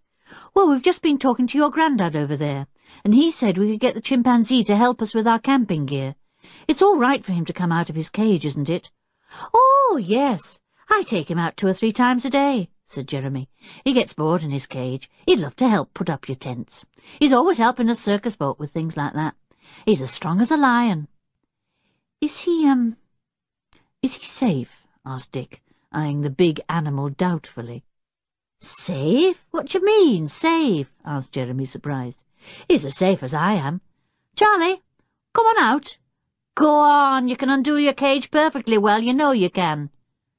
The chimpanzee made a funny little chuckling noise, put his hand through the wire, reached the boat, pulled it, took his hand back, and pushed open the cage door. "See? Easy, isn't it?" said Jeremy, grinning. "Charlie boy, come along. Your help's wanted." Charlie lumbered out of his cage and went with the children to where they had left their tents and ground sheets and the rest. He walked with his fists on the ground in a most inelegant manner, making a funny little groaning noise all the time. Mischief was rather afraid of him, and kept well to the back, but the chimpanzee suddenly turned round, caught hold of Mischief, and sat him up on his shoulder. Mischief held on, not knowing whether to be scared or jubilant. "I wish I had my camera here," said Anne to George. "Just look at them. Mischief is as pleased as can be." They arrived at the pile of camping gear. "Carry this, Charlie, and follow us," ordered Jeremy. The chimp grabbed at this, that, and the other, and, with his great arms full, followed the children to where they thought they could camp, with the great hedge to shelter them from the wind. "Drop those things, Charlie," said Jeremy, "and go back for the rest. Buck up, don't stand there staring. You've got work to do." But Charlie still crouched there, staring straight at Mischief. "Oh, he wants Mischief the monkey to go with him," cried George. "Go on, Mischief, have a ride again." Mischief leapt up onto the chimpanzee's shoulders. Charlie put up a great paw to steady him, and then lumbered off to fetch the rest of the things. One of the ground sheets came undone, and slithered over his head like a tent, so that he couldn't see where he was going. In a rage he leapt on it and began to jump up and down, growling most terrifyingly. The children felt rather scared. "Charlie, don't be an ass," said Jeremy, and pulled it away from him, rolling it up swiftly. The chimpanzee could manage it then, and his good temper immediately came back again. Everything was soon piled up in one place, and Julian and Dick began to put up the tents. Charlie watched them with the greatest interest, and helped most intelligently when he saw that he could. "He's a good sort, isn't he?" said Jeremy, proud that his friend the chimpanzee could show off like this. "Did you see him put that tent pole in exactly the right place? And you ought to see him fetch the pails of water for the horses each day. He carries a full pail in each hand." "He ought to get wages," said Tinker. "He does," said Jeremy. "He gets 8 bananas a day, and as many oranges as he likes. And he loves sweets." "Oh, I think I've got some," said Tinker, and delved into one of his pockets. He brought up a peculiar mixture of things, among which was a screwed-up sweet bag. Inside was a mess of half-melted boiled sweets. "You can't give him those," said Anne. "They're old and sticky and messy." But Charlie thought differently. He took the paper bag straight out of Tinker's hand, sniffed it, and then put the whole thing into his mouth at once. "He'll choke," said Julian. "Not Charlie," said Jeremy. "Let him be. He'll go straight back to his cage, get in, shoot the bolt, and sit there sucking sweets till they're gone. He'll be as happy as can be." "Well, he certainly deserved a reward," said George. "He did all the heavy work. Come on, let's finish putting everything straight. I say, won't it be fun sleeping out in tents tonight? We'd better have supper first." "You can come and join us if you like," said Jeremy. "We don't have posh food like you, of course, but it's good food all the same. Oh, Grandma cooks it in her pot. She's 200 years old." The children laughed in disbelief. 200? Nobody lives as long as that," said George. "Well, that's what she tells everyone," said Jeremy. "And she looks it too. But her eyes are as sharp as needles still. Shall I tell her you'll be here to supper?" "Well, would there be enough for so many extra?" said Julian. "We meant to bring our own meal." "Should we bring that and share everything with you? We've more than enough. Our cook Jenny said she would have it all ready for us to bring down tonight. A meat pie, cold sausages, and apples and bananas." "Shh! Don't say bananas in front of Charlie," said Jeremy. "He'll worry you for them all the time." "All right, you bring your food and we'll share with you round our campfire. I'll tell old Grandma. We're having a sing-song tonight, and Fred the fiddler's playing his fiddle. Oh, that fiddle! Its tunes get into your feet and away you go." This all sounded very exciting. Julian thought they ought to go back home before anyone began to be worried about their complete disappearance, and pack up the food for supper that night. "We'll be back as soon as we can," said he, "and thanks awfully for all your help. Come on, Mischief. Say goodbye to Charlie for the moment, and don't look so gloomy. We're coming back here tonight." They all went back over the fence, feeling a little tired now, but full of their plans for the evening. "It's almost like belonging to the circus, going back to sit round a campfire and eat supper from that old black stew pot on the fire," said Tinker. "I bet the supper will taste delicious. I say, I hope Dad won't mind us popping off to the circus camp." "I don't expect he'll notice that we've gone," said George. "My father never notices things like that. Sometimes he doesn't even notice when people are there in front of his nose." "Well, that must be useful at times if they're people he doesn't like," said Tinker. "Now, let's see what Jenny's got that we can take back with us." Jenny listened wide-eyed to all they had to say. "Well, well, well," she said. "Camping out with the circus folk. Whatever next? I'd like to know what your parents would think of that, Master Julian." "We'll ask them next time we see them," said Julian with a grin. "What do you have for our supper? We're taking it down to our camp." "I thought maybe you'd do that," said Jenny. "It's all cold.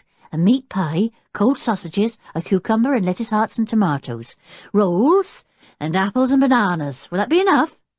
"Gosh, yes," said Tinker, thrilled. "What about something to drink?" "You can take lemonade or orangeade with you, whichever you please," said Jenny. "But listen now, don't go bursting into your father's workroom. He's worked hard all day and he's tired." "And cross, I expect," said Tinker. "People are always cross when they're tired, except you, dear, dear Jenny." "Ha! You want something else out of my cupboard, calling me your dear, dear Jenny," she said with a twinkle. "Could we have some sugar lumps?" asked Tinker. "Oh, Jenny, there are the loveliest horses you ever saw down in the circus field. I want to give them a sugar lump each." "And yourself a few as well," said Jenny. "All right. I'll pack up everything for you, and I'll give you a few enamel plates and mugs and knives. What about Timmy? Doesn't he want a meal too?" "Woof!" said Timmy, glad that someone had remembered him. Jenny patted his big head. "It's all ready in the larder for you," she said. "George, you go and get it. He must be hungry." George fetched a plate of meat and biscuits from the larder, and Timmy fell on it with happy little barks. Yes, he was very, very hungry. At last, all the food was ready packed to take down the garden to the field. What a lot there seemed! Well, they would certainly have plenty to spare for their circus friends. They said good-night to Jenny and set off down the garden again. They thought they had better not disturb Professor Hayling. "He might be cross and forbid us to go and feed with the circus folk," said Tinker. "Mischief, come off that basket, and don't pretend you weren't fishing in it for a banana.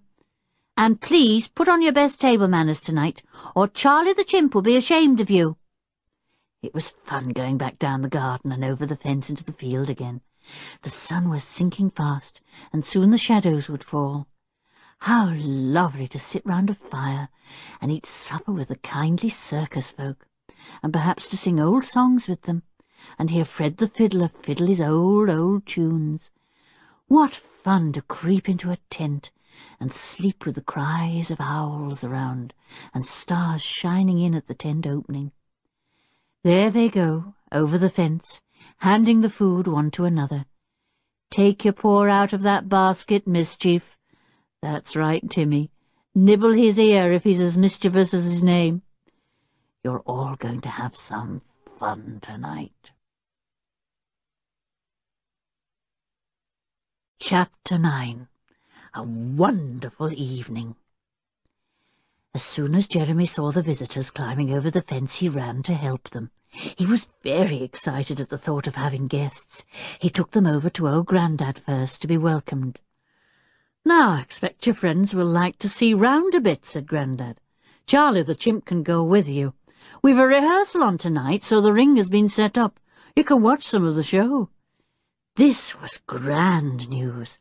The children saw that curved pieces of painted wood had been set together to make a great ring in the field, and as they went across the grass, the musical horses began to troop into the ring, the leading one ridden by Madelon, a lovely girl dressed in shimmering gold.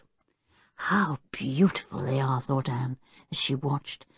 "Look at their great feathery plumes nodding on their magnificent heads." The bonzo band struck up just then, and the horses at once trotted in perfect time to the music. The band looked a little peculiar, as the bandsmen had not put on their smart uniforms. They were saving those for the opening night. The horses trotted prettily out of the ring after 2 or 3 rounds, the beautiful Madeline on the leading horse. Then in came Fred the fiddler, and played his violin for a few minutes.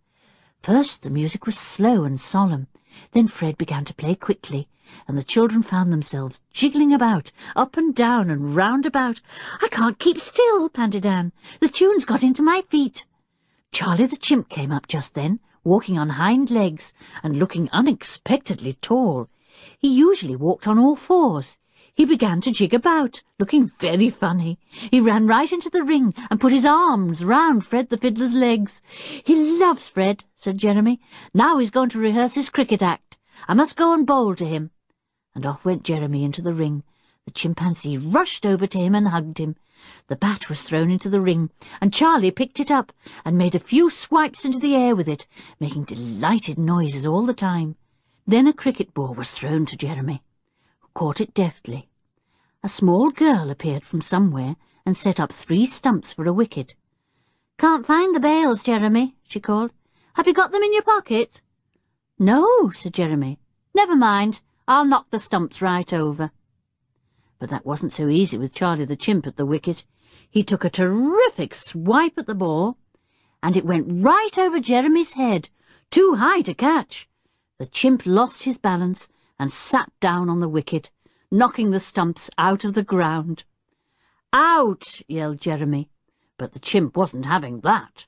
He carefully put up the stumps again, and then set himself in front once more, waggling the bat. It was the funniest cricket that the children had ever seen. The chimpanzee was very, very clever with the bat, and sent poor Jeremy running all over the place. Then finally he chased the boy all round the ring with the bat, making curious chortling noises. The children didn't know if he was amused or angry.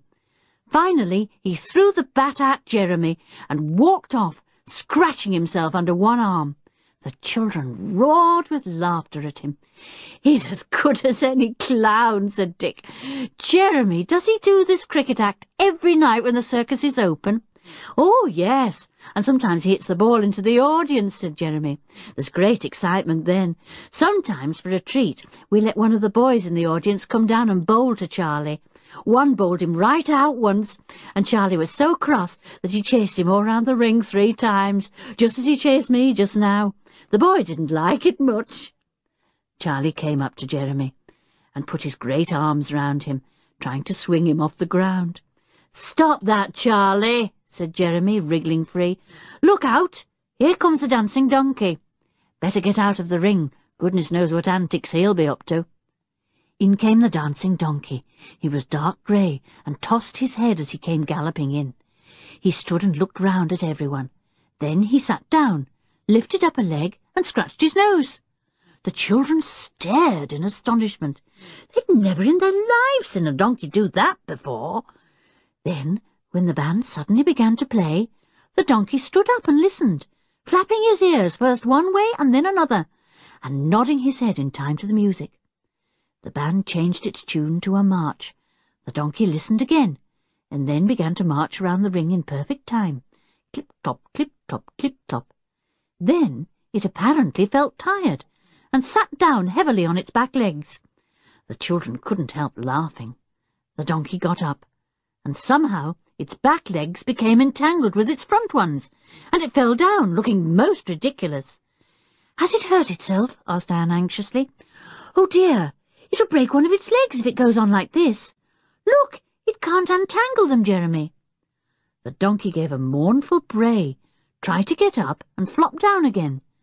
The band changed its tune, and the donkey leapt up at once and began to do a kind of tap dance. Clickety-click, clickety-click, clickety-click. It was marvellous. "I shouldn't have thought that a donkey could possibly have been taught to tap dance," said George. Soon the donkey seemed to feel tired again. It stopped dancing, but the band still went on playing. The donkey ran towards it and stamped its foot. A weird voice suddenly came from it. "Too fast! Too fast!" But the band took no notice and went on playing. The donkey bent down, wriggled hard, and its head fell off onto the grass in the ring. Anne gave a shriek of fright. "Don't be an ass, Anne," said Dick. "You didn't think the donkey was a real one, did you?" "Isn't it?" said Anne, relieved. "It looks just like that donkey that used to give rides to children on Kirrin Beach." The donkey now split in half, and a small man climbed out of each half, taking their legs carefully out of the donkey's legs. The donkey's skin fell to the ground and lay there, flat and collapsed. "Wish I had a donkey's skin like that," said Tinker. "I've got a friend at school who could be the back legs, and I'd be the front legs. The things we'd do." "Well, I must say you'd make a first-class donkey the way you behave sometimes," said George. "Look, this must be Deadshot Dick coming on." But before Deadshot Dick could do any of his shooting tricks, the 2 donkey men had run to the band and begun a loud argument with them. "Why play so fast? You know we can't do our tricks at top speed. Are you trying to mess up our turn?" The band leader shouted something back. It must have been rude, because one of the donkey men shook his fist and began to run towards the band. A loud voice crashed in on the argument and made everyone jump. It was Mr. Tapper, old Grandad, giving his orders in an enormous voice. "Enough! You, Pat, and you, Jim, get out of the ring. I give the orders, not you. Enough, I say." The 2 donkey men glared at him, but did not dare to say a word more. They stalked out of the ring, taking the donkey skin with them. Deadshot Dick looked very ordinary, dressed in a rather untidy flannel suit. "He's not going to go all through his act," said Jeremy. "You'll see him another night when the show's on for the public. He shoots at all kinds of things, even a 6-penny bit dangling on a long string from the roof, and never misses. He's got a smashing rig out, too, sequins sewn all over his trousers and jersey. And his little horse is a wonder. He goes round and round the ring and never turns a hair when Deadshot Dick fires his gun. Look, there he is, peeping in to see if Dick's coming back to him." A small white horse was looking anxiously at the ring, its eyes fixed on Deadshot Dick. It pawed the ground as if to say, buck up, I'm waiting for you. Am I to come on or not?" "All right, Dick, you can go off now," shouted Grandad. "I hear your horse has hurt a foot. Give him a good rest tonight. We'll want him on tomorrow." "Right, sir," said Deadshot Dick. He saluted smartly and ran off to his little horse. "What's next, Jeremy?" asked George, who was enjoying everything very much. "Don't know, let's see. There's the acrobats, but the trapeze swings aren't put up yet, so they won't come on tonight. And there's the boneless man. Look, there he is. Good old Boney, I like him. He's free with his money, he is, not like some of the other folk." The boneless man looked very peculiar. He was remarkably thin and remarkably tall.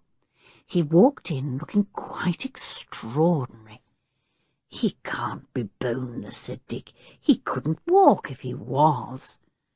But the boneless man soon began to seem absolutely boneless. His legs gave way at the knees, and his ankles turned over so that he sank down to the ground, unable to walk. He could bend his arms all kinds of different ways, and turned his head almost completely round on his neck. He did a few peculiar things with his apparently boneless body, and finally wriggled along the ground exactly like a snake. "He'll be dressed in a sort of snake skin when he does his act properly," said Jeremy. "Queer, isn't he?" "How on earth does he do it?" wondered Julian, amazed. "He bends his arms and legs all the wrong ways. Mine would break if I did that." "Oh, it's easy for him," said Jeremy. "It's just that he's completely double-jointed. He can bend his arms both ways, and his legs both ways, and make them seem so loose that it looks as if he really is boneless. He's a nice chap. You'd like him." Anne felt a bit doubtful. What queer people made up a circus. It was a world of its own. She jumped suddenly as there came the sound of a trumpet blowing loudly. "That's for supper," said Jeremy gleefully. "Come on, let's go to old Grandma and her pot. Buck up, all of you." Chapter 10. Round the Campfire. Jeremy led the way out of the circus ring. It had been well lighted, and the night seemed very dark outside the ring. They went over the field to where a large fire was burning, cleverly set about with stones. An enormous cooking pot was hung over it, and a very, very nice smell came to their noses as they went near. Old Grandma was there, of course, and she began stirring the pot when she saw them. "You've been a long time in the ring," she grumbled to Grandad. "Anything gone wrong?" "No," said Grandad, and sniffed the air.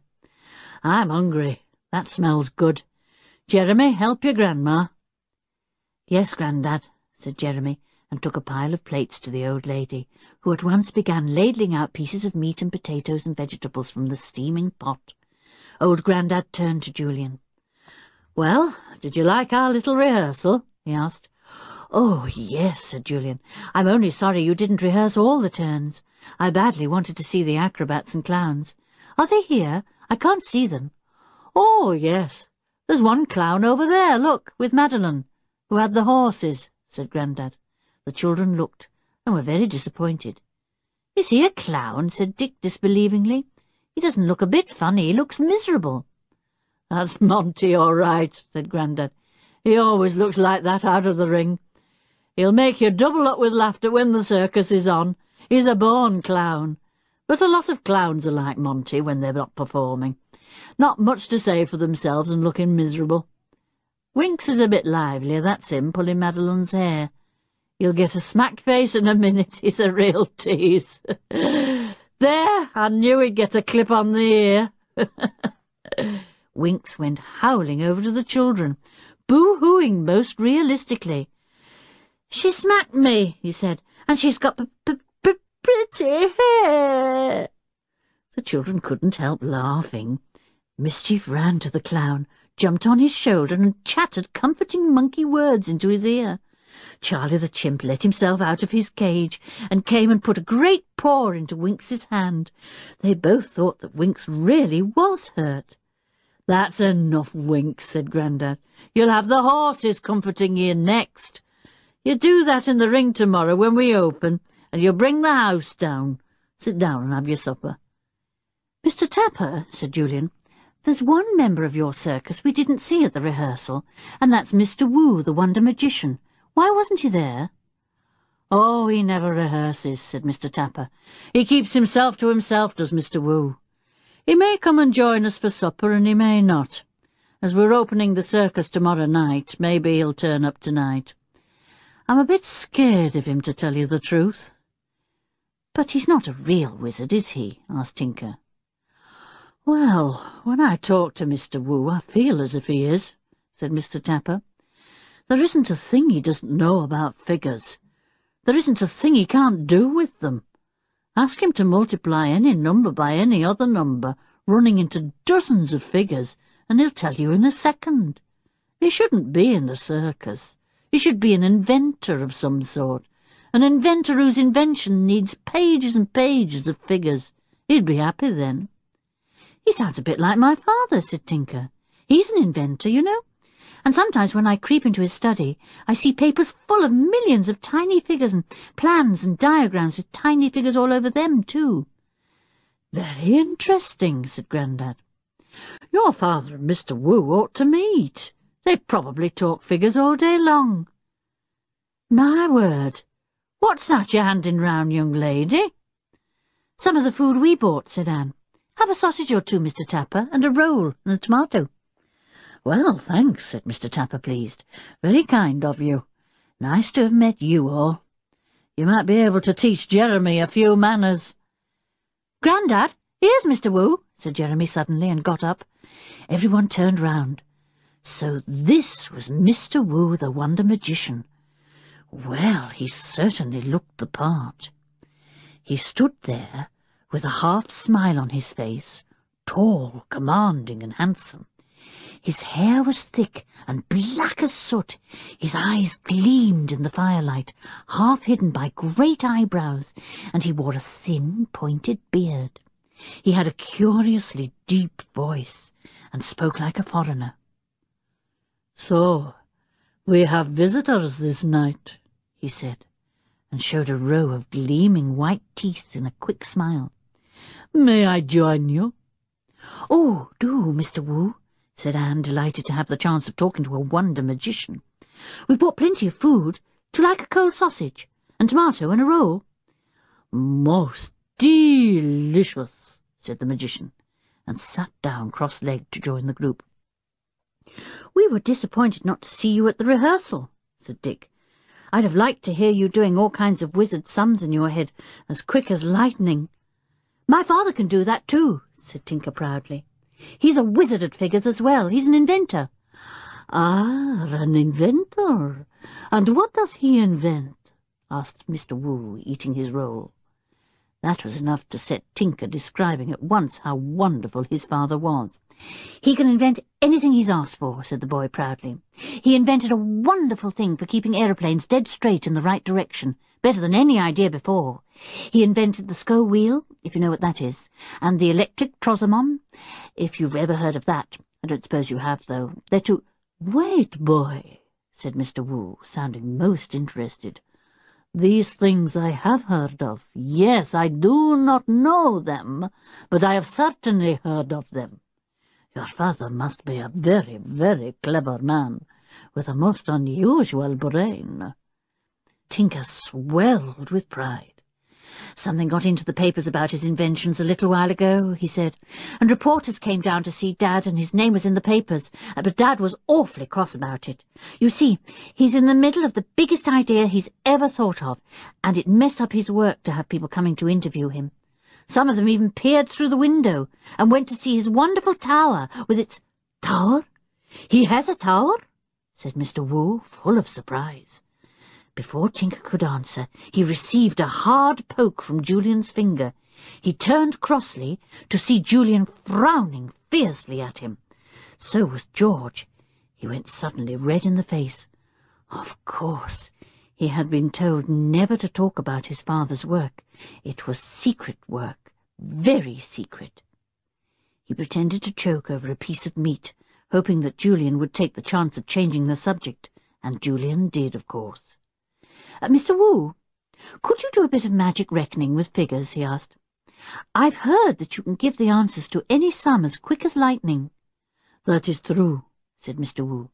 "There is nothing that I cannot do with figures.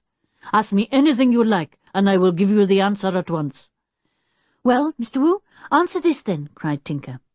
"Multiply 63,342 by 80,953. Ha! You can't do that in a hurry." "The answer is in figures.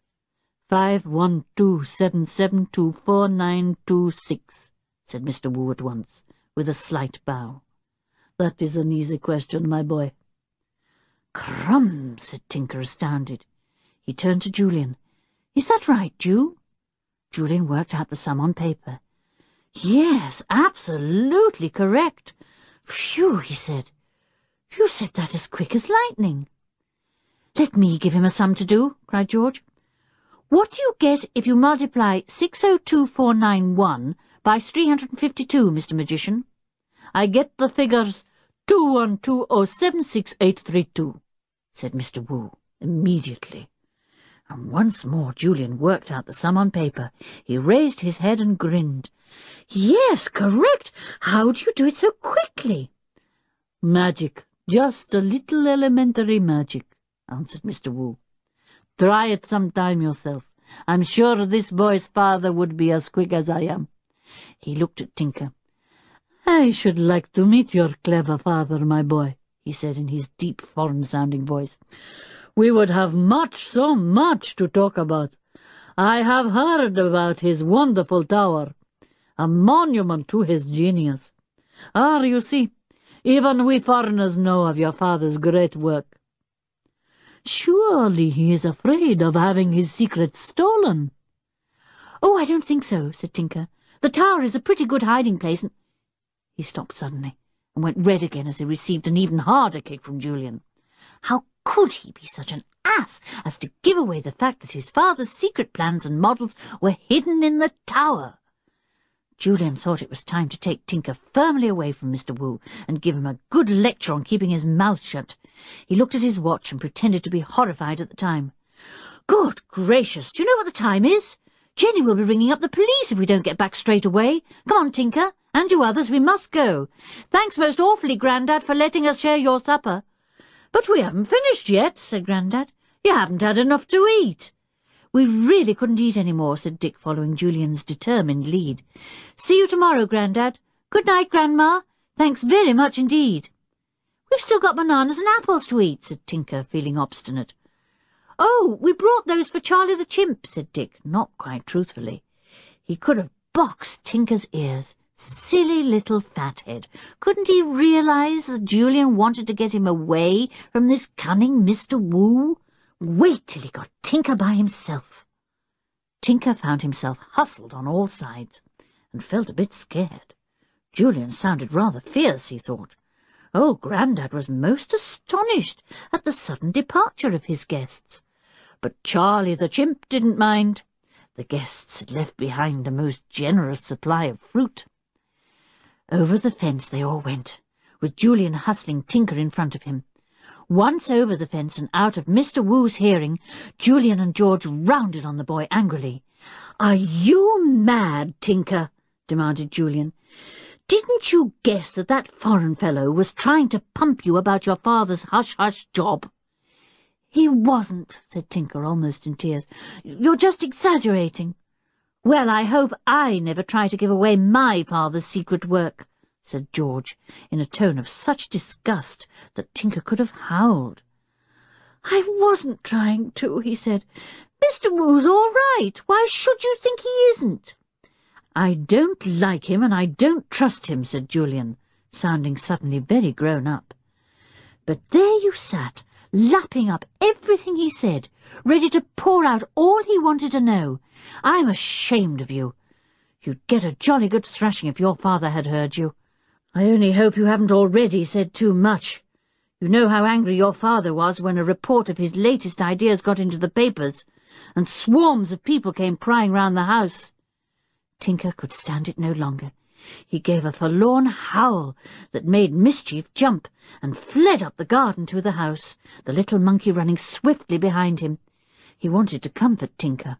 What was the matter? Poor little Mischief felt bewildered, and tried his best to catch up the sobbing Tinker. He caught him up at last, leapt onto the boy's shoulder, and put his little furry arms round Tinker's neck, making a queer, comforting noise. "Oh, Mischief," said Tinker, "I'm glad you're still my friend. The others won't be now, I know. Aren't I an idiot, Mischief? But I was only being proud of my father. I was really." Mischief clung to Tinker, puzzled and upset. Tinker stopped outside the tall tower. There was a light at the top. His father must still be working there.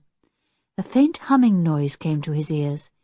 He wondered if it was those queer, spindly tentacles right at the very top of the tower that made the noise.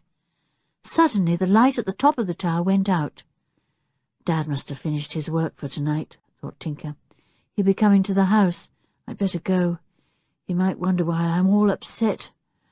Gosh, I never heard Julian be so angry before. He sounded as if he absolutely despised me.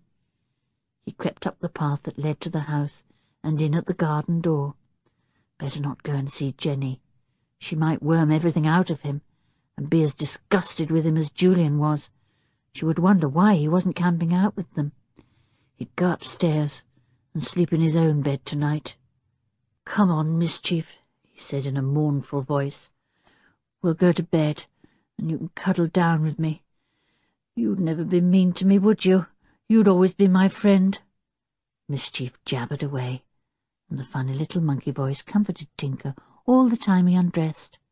He flung himself into bed, and Mischief lay at the bottom on his feet. "I shall never be able to get to sleep tonight," said Tinker, still miserable. "Never." But he fell asleep at once, which was a great pity, really. He might have shared in quite a bit of excitement if he hadn't slept so soundly. Poor Tinker. Chapter 11.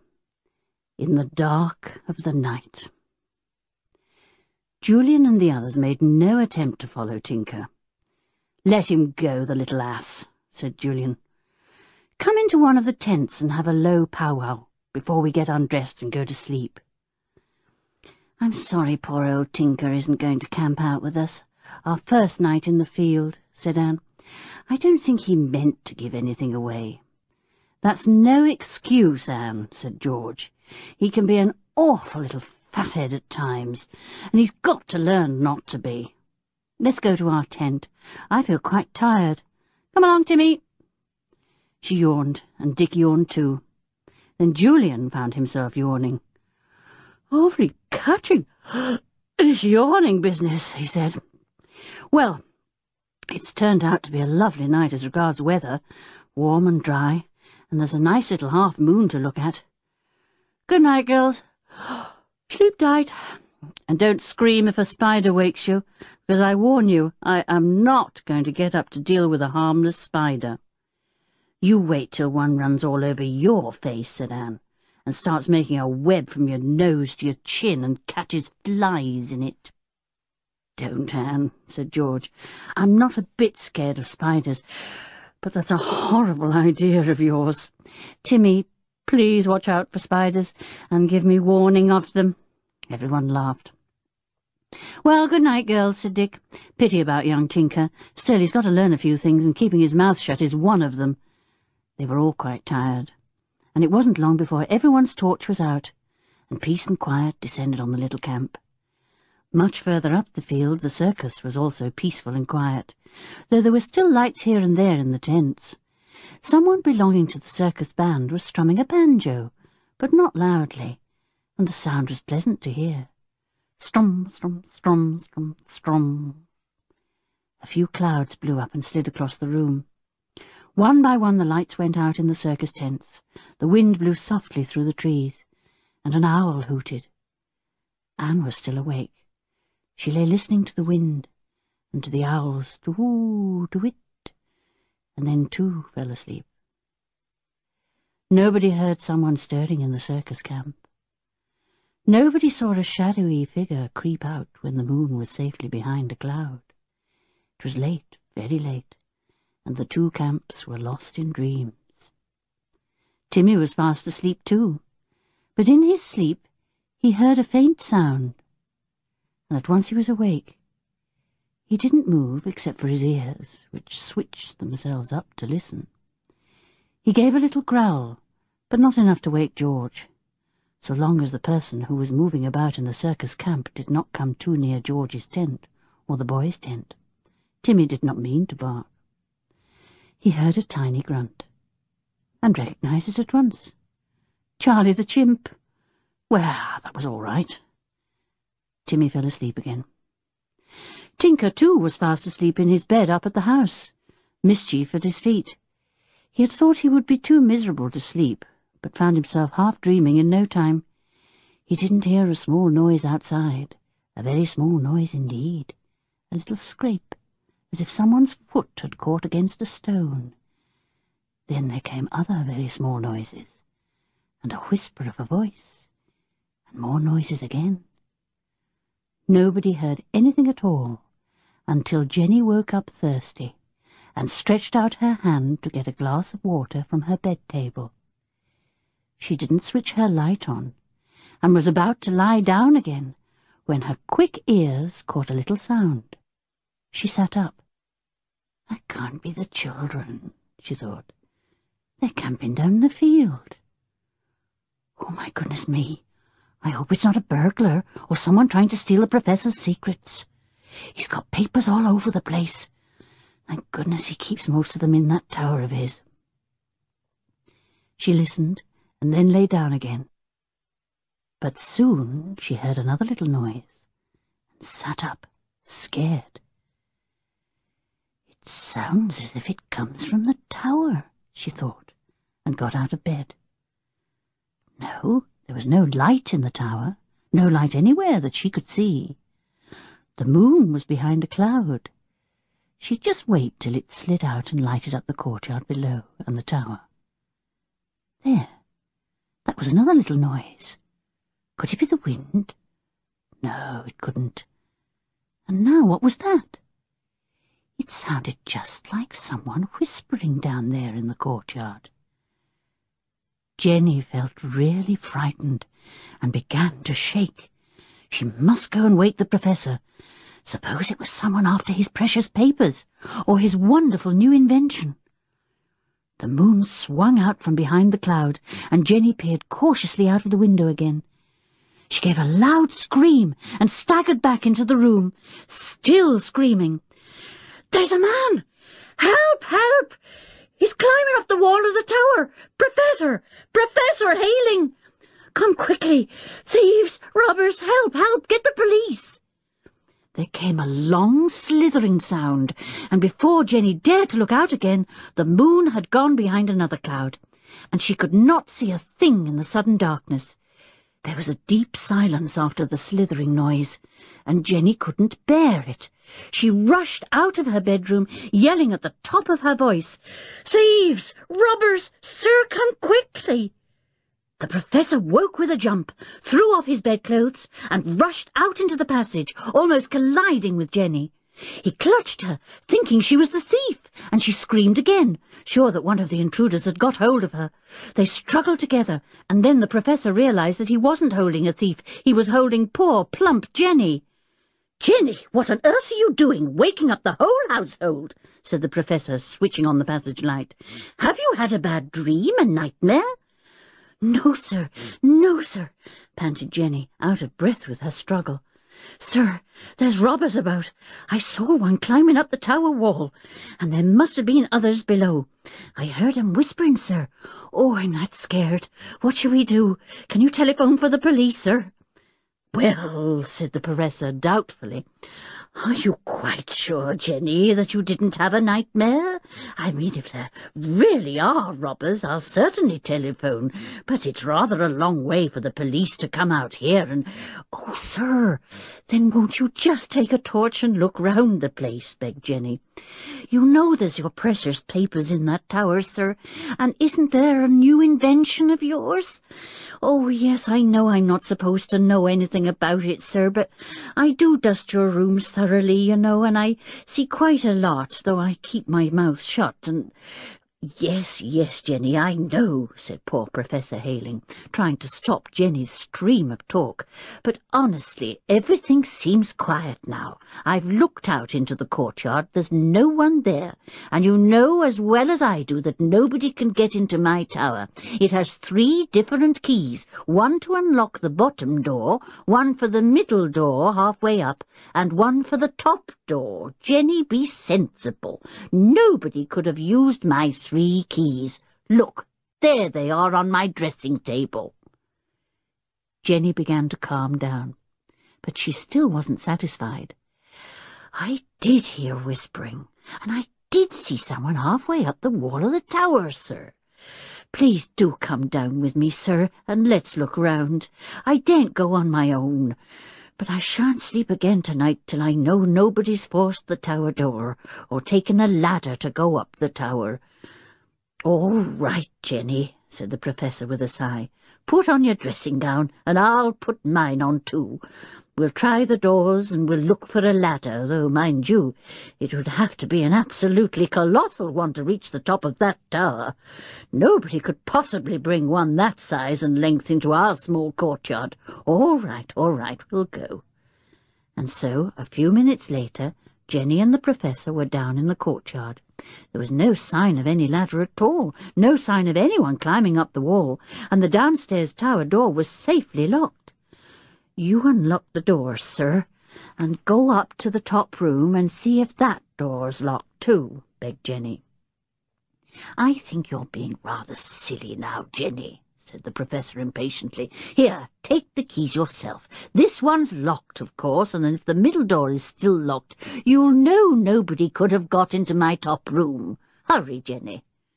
So Jenny, still trembling, slid a key into the bottom lock, opened the door, and began to climb the spiral stair that led upwards. Halfway was another door, also safely locked. She unlocked this too. She began to feel rather silly. Nobody could have gone through locked doors. And there now, the top one was well and truly locked also. She gave a sigh of relief and ran down the spiral stairway, locking the middle door and then the bottom one. She gave the keys to the Professor, who by now was feeling rather chilly. "All locked, sir," said Jenny, "but I'm still sure someone was about. I could have sworn I saw someone up that tower wall and heard somebody else whispering below." "I expect you were so scared that you imagined things, Jenny," said the Professor, yawning. "I think you'll agree with me that the wall is far too steep for anyone to climb, and I'm pretty certain I'd have heard it if a ladder had been dragged about the courtyard." "Well, I'm sure I'm very sorry, sir," said poor Jenny.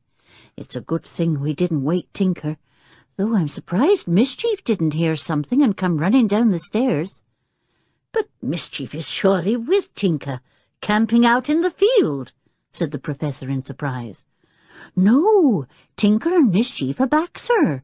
I found 'em asleep in bed, but not the others," said Jenny. "Maybe Tinker has quarrelled with them. Funny that Mischief didn't come running out to see what was up. He must have heard us." "Mischief is clever, but not clever enough to open Tinker's bedroom door," said the Professor, yawning again. "Good night, Jenny. Don't worry. You'll feel all right in the morning, and that will be that." The Professor went sleepily to his room. He looked out of the window down into the courtyard and then across at the tower and smiled. Dear Jenny, she did rather let her imagination run away with her, as if anyone in the world could get up into that tower room without a ladder. And how could a long, long ladder be brought into that small courtyard without either being seen or heard? The Professor yawned once more and climbed into bed. But someone had been in the tower room. Someone very clever. someone very light-fingered.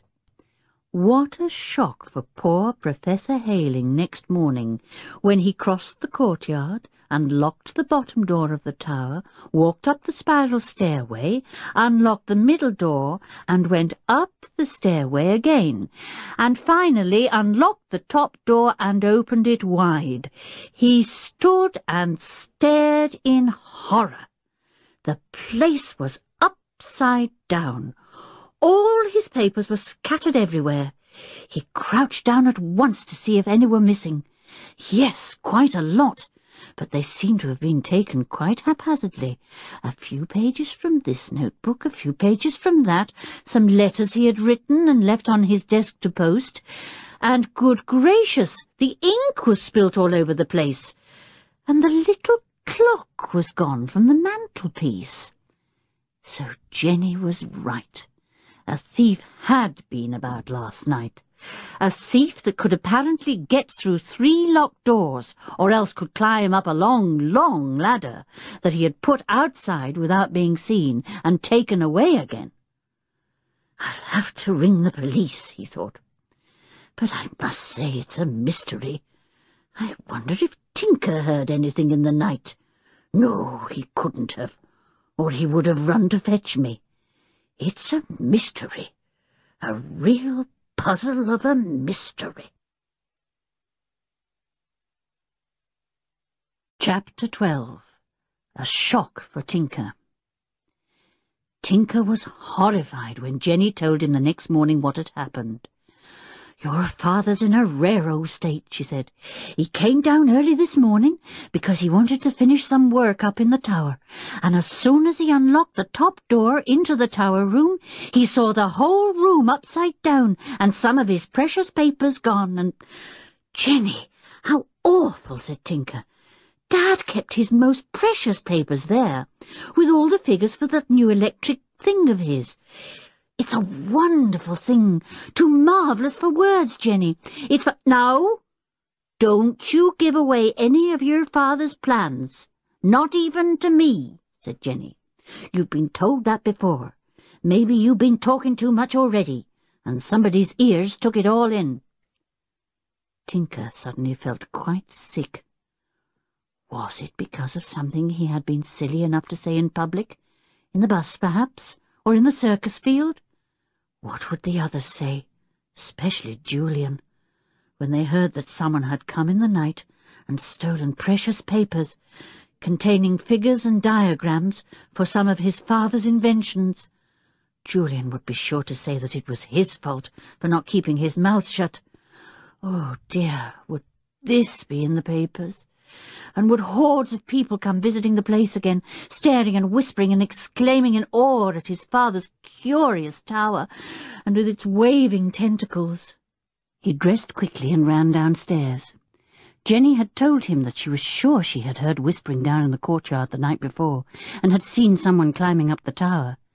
"Your father says nobody could have brought a long ladder into that courtyard," she said.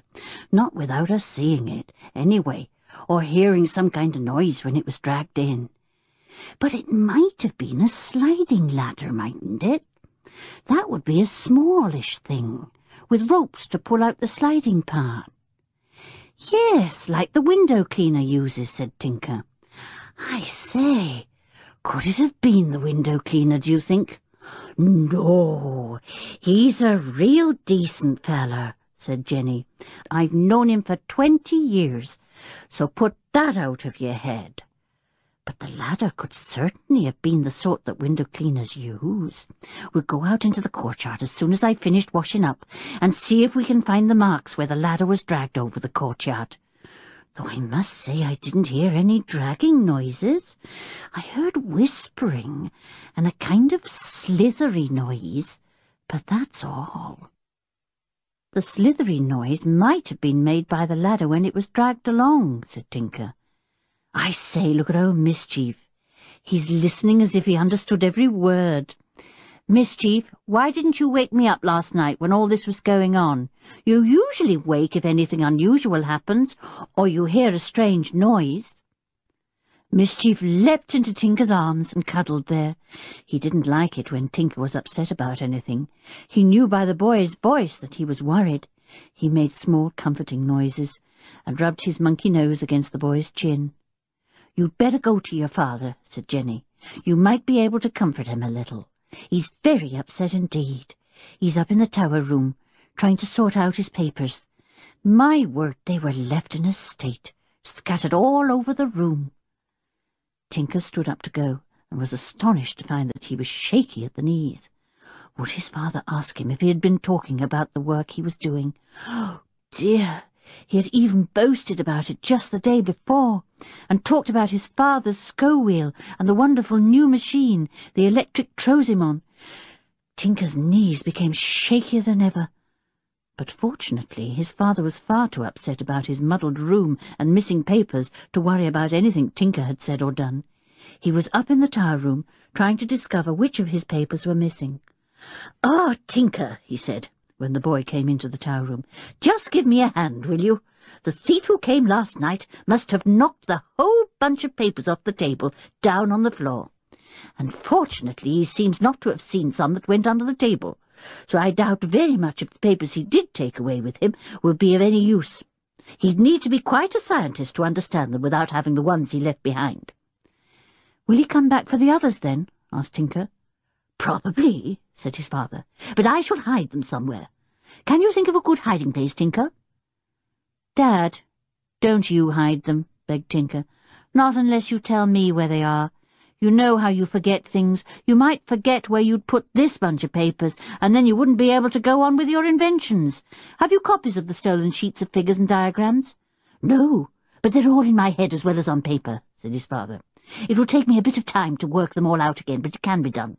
It's a nuisance, especially as I'm working to a date. Now, run along, Tinker, please. I've work to do." Tinker went down the spiral staircase of the tower. He'd have to make sure that his father did hide away those papers very carefully indeed, in some really good place. "Oh, dear, I hope he won't do what he did with the last lot of papers he wanted to hide," he thought. He stuffed them up the chimney, and they nearly went up in flames because Jenny thought she'd light the fire the next night. It was unexpectedly so cold.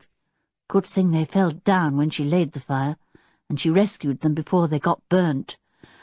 Why are brainy people like Dad so silly about ordinary things? I bet he'll either forget where he puts them or go and hide them in some easy place where anyone could find them. He went to talk to Jenny. "Jenny, Dad says that the thief only took some of his papers, and that he can't make much use of the ones he took unless he has the whole lot. And Dad says he thinks that when the thief finds this out, he'll try to steal the rest of the papers." "Well, let him try," said Jenny. "I could hide them in a place where no thief would find them, if your dad would let me have them. I shan't tell you where." "I'm afraid he might hide them up a chimney again, or some silly place like that," said Tinker, looking so worried that Jenny felt really worried too. "They've got to be hidden somewhere nobody would think of looking, and if Dad finds a place like that, he'll probably forget all about it, and never be able to find them again. But a thief might find them. He'd know all the places to look in. Let's go up to the tower room and clear up the mess that the spilt ink made, and see if your father has taken his precious papers and hidden them somewhere there," said Jenny. "It would be just like him to hide them in the very room that the thief went to last night. Up the ladder in at the window, left wide open, I've no doubt, snatched up every paper he could see, the rogue, and then raced down the ladder again." "Come on up to the tower then," said Tinker. "I only hope Dad isn't there." "He's just crossing the courtyard, look," said Jenny, leaning out of the window. "See, there he is, carrying something under his arm." "His morning newspapers," said Tinker. "It looks as if he's going to have a jolly good read, doesn't it? Oh, dear, do hope all this won't be printed in the newspapers. It would bring hordes of people down here again. Do you remember how awful it was last time, Jenny? People even walked over the flower beds." "Oh, some people like to poke their noses into everything," said Jenny. "I don't mind telling you that I emptied my dirty washing water out of the window on a few of them. Quite by mistake, of course. Was I to know they were out there staring up and down?" Tinker gave a shout of laughter. "I wish I'd seen that," he said. "Oh, Jenny, if people come poking their noses into Dad's business again, do let's empty water on their silly heads. Come on, Jenny, Let's go up to the tower room now Dad's out of the way. Quick! They were soon out in the courtyard, and as they crossed it, Jenny stopped and looked hard at the ground. "What are you looking for?" asked Tinker. "Just to see if there are any marks that might have been made by someone dragging a ladder across," said Jenny. "I heard a funny slithering sound, you know, but it didn't sound like a ladder being dragged across." The two of them looked all over the courtyard, but could see no marks there that could possibly have been made by a ladder. "Funny," said Jenny. "It worries me, that slithery sound." She looked up at the tall, steep wall of the tower. It was made of flint stones of all shapes and sizes, the kind found in the countryside round about Kirrin and Big Hollow. "Well, I suppose a cat might climb up," said Jenny doubtfully. "But not a man. He'd slip sooner or later. It'd be far too dangerous. I doubt if even a cat would get far." "And yet you say you thought you saw someone up the tower wall," said Tinker. "Go on, Jenny. It must have been the shadow of a passing cloud that you saw. Look up at this wall. Now, can you imagine anyone climbing up it at night when it was dark?" Jenny stared up. "No, you're right. Only a madman would even try. Well, my eyes must have played me up then when I looked out last night. But I really did think I saw a dark shadow climbing up the tower wall. Still, it's easy to be mistaken at night, and I don't believe there was a ladder either. There would be marks on the paving stones of the courtyard if there had been a ladder. Oh, well. Let's hurry on up to the tower room before your Dad decides to go back to it again." They went up the spiral stairway. All the doors were unlocked, so it was plain that the Professor was going to come back again after he had read his papers. "All the same, he shouldn't leave the doors unlocked even for a minute," said Jenny. "Well, here we are. Just look at the ink splashes everywhere. And that dear little clock that kept such good time is gone. Now, what would a thief want with a clock, I'd like to know?" "It would be small and neat enough to pop into his pocket," said Tinker. "If he was dishonest enough to steal Dad's papers, he would certainly not say no to a nice little clock like that. He's probably taken other things too." They went right into the room, and Jenny at once gave a loud exclamation. "Look! Aren't those some of the papers your father was working on the table there, all covered with tiny figures?" Tinker looked closely at them. "Yes, they're his very latest papers. He showed me them the other day. I remember this diagram, Jenny. How could he leave them on the table with the door unlocked? This morning, when only last night the thief was here. How could he? He said he was going to hide them away so carefully, because if the thief found them, he could use them with the other papers that were stolen. But as long as the thief only had half of them, they wouldn't be much use. And now he's forgotten all about hiding them, after all." "Look now, Tinker, let's hide them away ourselves," said Jenny, "and not tell him where they are. These thieves will have another try for them, no doubt about that. Let's think of some place where they'd be absolutely safe." "I know," said Tinker. "We could hide them on Kirrin Island, somewhere in the old ruined castle. Nobody would guess they were there." "Now that's a fine idea," said Jenny. "I'd be glad to think they were out of the house." She gathered up the papers quickly. "Here you are. You better tell Julian and the others, and go across to the island with them as soon as you can. My, what a relief to think they'll be well away from here. I'll be able to sleep soundly in my bed at nights then." Tinker stuffed the precious papers under his coat, and he and Jenny ran at top speed down the spiral stairway. They saw the Professor not far off, and he turned and hailed them. "Tinker! Jenny! I know what you're going to ask me. You want to know where I've hidden those papers of mine. Come here and I'll whisper." Not knowing quite what to say, the two went rather guiltily over to Tinker's father. He whispered loudly, "I've wrapped them up and put them under the coal at the back of the coal cellar, right at the very back." "And a fine mess you've made of your trousers, sir," said Jenny, disgusted. "And good gracious, you must have sat down in the coal yourself. You look a right mess. Come along and let me brush you down. Not indoors, though, or the place will be thick with coal dust." "Don't you think it was a good hiding place, Jenny?" asked the Professor. "Ha! You thought I'd forget to hide them, didn't you?" He went off, looking very pleased with himself. Jenny chuckled in delight. "Dear old Professor! He's hidden all his newspapers there, but not a single one of his own precious papers. And now whatever shall we tell him when he wants the morning papers? Tinker, you cycle out to the paper shop and get another lot." Land snakes! What it is to have a brainy man in the house! Whatever will he do next? Chapter 13. Quite a lot of plans. After Tinker had fetched a new supply of morning papers, he decided to go down to the camp in the field and tell the others all that had happened that morning. He still felt angry about being ticked off by Julian the night before, but he simply couldn't wait to tell the others about the robbery, and about the grand idea he, Tinker, had of hiding the rest of his father's papers on Kirin Island. So off he went, with Mischief happily on his shoulder, holding tightly to his hair. The others were all there in the field. They had just come back from a shopping expedition, and Tinker's eyes gleamed when he saw the various tinned meats and tinned fruits, fresh rolls, tomatoes and apples and bananas that had been brought back from the shops at Big Hollow. Julian was glad to see that Tinker looked bright and cheerful. He was afraid that the boy might have sulked, and that would have spoilt things for the others. "Hi," said Tinker. "I've got news." And he proceeded to tell the others all about the happenings of the night before, ending up with his father solemnly going off to hide his morning newspapers under the coal at the back of the coal cellar, under the impression that he was hiding the rest of his precious papers. "But why on earth didn't you tell him he had left his valuable papers behind and hidden his newspapers?" asked George.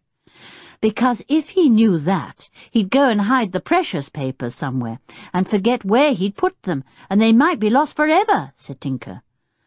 "Well, what are you going to do with them?" asked Dick. "I've had rather a brainwave," said Tinker, as modestly as he could. I thought that we'd hide them away ourselves, where nobody could possibly find them." "And where is this wonderful hiding place?" asked Dick. "On Kirin Island," said Tinker triumphantly. "Who'd think of looking there? And as we shall all know the hiding place, we can't possibly forget it. The papers will be absolutely safe. Dad can get on with the rest of his ideas without worrying about anything." "Have you told him all this?" asked Julian. "Well, no," said Tinker. "Jenny thought we'd better just keep it to ourselves. She's pretty certain that the thieves will try their hand at breaking in to get the rest of the papers, though." "Ah, well, I vote we scribble some papers ourselves," said Dick, "complete with wonderful diagrams and all kinds of peculiar figurings and numberings. I feel I could do that very well. And we'll leave them up in the tower room for the thieves to take. They'd think they were the ones they'd missed." Everyone chuckled. "Ass," said Julian. "Still, it's not a bad idea to leave something behind for the thieves that isn't worth a moment's look, and hide the genuine figures where they'd never dream of finding them, on Kirin Island." "When shall we go?" asked George. "It's ages since I visited my island, and will you believe it? Last time I rowed over, trippers had been there and left their beastly mess everywhere. Paper bags, broken glass, lettuce leaves, orange peel, ugh!" "Why do people do that?" asked Anne. "They'd hate to have to sit in the midst of other people's mess. So why in the world can't they clear up their own?" "Oh, they're probably just like that in their own homes," said Dick. "All mess and litter. And yet it takes so little time to clear up a picnic mess, and leave the place decent for the next comers." "What did you do with all the mess left on Kirin Island?" asked Julian. "I buried it deep in the sand at the back of one of the beaches," said George, "where the tide can't turn it all up again. And with every dig of my spade I said, 'Blow you, you awful trippers without manners, blow you, and next time you go anywhere, may you find someone else's litter to make you feel sick. Blow you.'" George looked and sounded so fierce that everyone burst out laughing. Timmy sat there with his tongue lolling out, looking as if he were laughing too, and Mischief made a funny little noise, rather like a giggle. "Good old George. She always says straight out what she thinks," said Julian. They sat and talked over their plans for some time. "Dick and Julian had better make the fake plans and figures," said George. "They'd be better at that kind of thing than anyone else, and Tinker can plant them somewhere in his father's tower room for the thief to take if he goes there again, and I bet he will. He found it easy enough last night." "And George could take Tinker's father's papers with the correct figures and plans over to Kirin Island," said Anne. "Not till night time, though," said Dick. "If anyone were on the watch and saw George rowing over there, they might guess she was taking something important to hide. They might be watching her father, too. By the way, where are these papers? You did not leave them behind at home, did you, Tinker?" "I didn't dare to," said Tinker. "I felt as if there might be eyes peeping at me, watching and hoping I'd go out and leave the papers behind. I've got them under my jersey, just here," and he patted the top of his stomach. "Oh, so that's why you look as if you've had too much breakfast," said George. "Well, what shall our plans be?" "We'd better make out the false papers straight away, with figures and diagrams," said Julian, "just in case the thieves come sooner than we think. Tinker, we'd better go into your house to do those. If we go to George's, her father might spot us and wonder what on earth we were doing. We'd probably be sent off anyway because of the scarlet fever business." "Well, what about my father?" said Tinker. "He might spot us too. Anyway, he's not keen on my having anyone there this week, because he's so busy with his new invention. It's awfully good, and—" "Tinker, don't start spilling the beans again," said Julian warningly. "I say it would be best to go to your house." "What about me going indoors and bringing out Dad's big drawing board and some of his paper and his mapping pens and ink, and doing the diagrams and things out here in the tent?" said Tinker. "Honestly, I never know when Dad is going to come into my room. He'd wonder what on earth we were doing if he found us all there. We can have a good look at the papers I've got under my coat, and do a whole lot in the same style. Not the same figures, naturally. And we could do some fancy diagrams, too." "All right," said Julian, giving way, as he saw that Tinker was genuinely afraid that his father might see them making the false papers. "Go and get the drawing board and come back with it, and anything else we'll need. You go with him, George." "Right," said George, and she and Tinker went up Tinker's garden to the house. Tinker scouted round to see if his father was anywhere about, but couldn't see him. He found a large drawing board, some big sheets of paper used by his father for working out his figures, and a book of odd, but easy-to-copy, diagrams. He also brought mapping pens, Indian ink and blotting paper, and even remembered drawing pins to pin the sheets of paper to the board. George carried half the things, and kept a sharp look-out for Tinker's father. "It's all right. He's asleep somewhere. Can't you hear that noise?" asked Tinker, and sure enough George could. A gentle snoring from some room not far off. They went back down the garden and over the fence, handing everything to the others before they climbed over. "Good," said Julian. "Now we can produce some beautiful charts of figures that mean absolutely nothing at all, and diagrams that will look perfect and not mean a thing either." "Better come into the tent," said George. "If anyone wanders down from the circus camp, they might ask us what we're doing." So they all went into the boys' tent, which was the bigger one, Timmy too, and Mischief, who was delighted to be with the big dog. Julian soon set to work, though he found the space rather cramped. They were all watching him in admiration as he set out rows of beautiful, meaningless figures, when Timmy suddenly gave a deep growl, and all his hackles rose up on his neck. Julian turned the drawing board over at once and sat on it. The canvas doorway of the tent was pulled aside, and in poked the grinning face of Charlie the chimp. "Oh, it's you, Charlie," said Julian. "Well, well, well, and how are you today?" The chimpanzee grinned even more widely, and held out his hand. Julian shook it solemnly, and the chimpanzee went carefully all round the tent, shaking hands with everyone. "Sit down, Charlie," said Dick. "I suppose you've let yourself out of your cage as usual, and come to see what we've got for our dinner. Well, you'll be glad to hear we've got enough for you as well as ourselves." Charlie squashed himself between Timmy and Tinker, and with much interest watched Julian at work with his pen and ink. "I bet that chimp could draw if you gave him a piece of paper and a pencil," said Anne. So, to keep him quiet, he was given a pencil and a notebook. He at once began to scribble in it very earnestly. "Goodness, he's doing a whole lot of funny figures," said Anne. "He's trying to copy you, Ju." "If he's not careful, I'll hand the whole job over to him," said Julian with a chuckle. "George, let's talk about your plans for tonight. I think if you're going over to Kirin Island to hide those papers you've planned to hide, you must take Timmy with you." "Oh, I will," said George. "Not that there will be a single soul on the island, but I'd like old Tim just for company. I'll take the papers straight to the island, land and hide them." "Where?" asked Julian. "Oh, I'll decide that when I'm there," said George. "Somewhere cunning. I know my own little island from top to bottom. And there those papers will stay until all danger is past. We'll let Professor Hayling think he has hidden them somewhere himself and forgotten where. It'll be fun to row across to my island at night with Timmy." "The thieves can make do with my figures and diagrams if they come to the tower room again," said Julian. "Don't they look professional?" They certainly did. Everyone looked at the neat figures and carefully drawn diagrams with admiration. Timmy suddenly sat up and gave a deep growl again. Charlie the chimp patted him as if to say, "What's wrong, old boy?" But Timmy took no notice and went on growling. He suddenly shot out of the tent, and there was a shout from someone outside. "Get off! Get down! Get down!" George swung back the tent opening.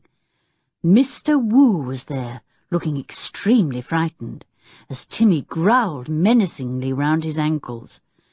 Charlie the chimp ran up to him on all fours, and, angry because Timmy was snarling at his friend, showed his teeth suddenly at the big dog. George was terrified. "Don't let them fight," she cried, afraid that Timmy would get decidedly the worst of it. Charlie was jumping up and down in a most alarming way. "Charlie," said Mr. Wu in his deep voice. "Charlie!" And Charlie stopped jumping up and down and making horrible noises, and leapt straight onto Mr. Wu's back, putting his arms round his neck. Mr. Wu bowed courteously to them all. "I trust I have not disturbed you, my friends," he said in his foreign-sounding voice. "I now take a little walk with my friend Charlie. You come again to see our show, I hope? Yes, no?"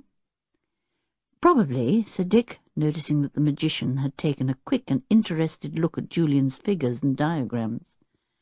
Julian covered them up immediately, as if he didn't want the magician to see them.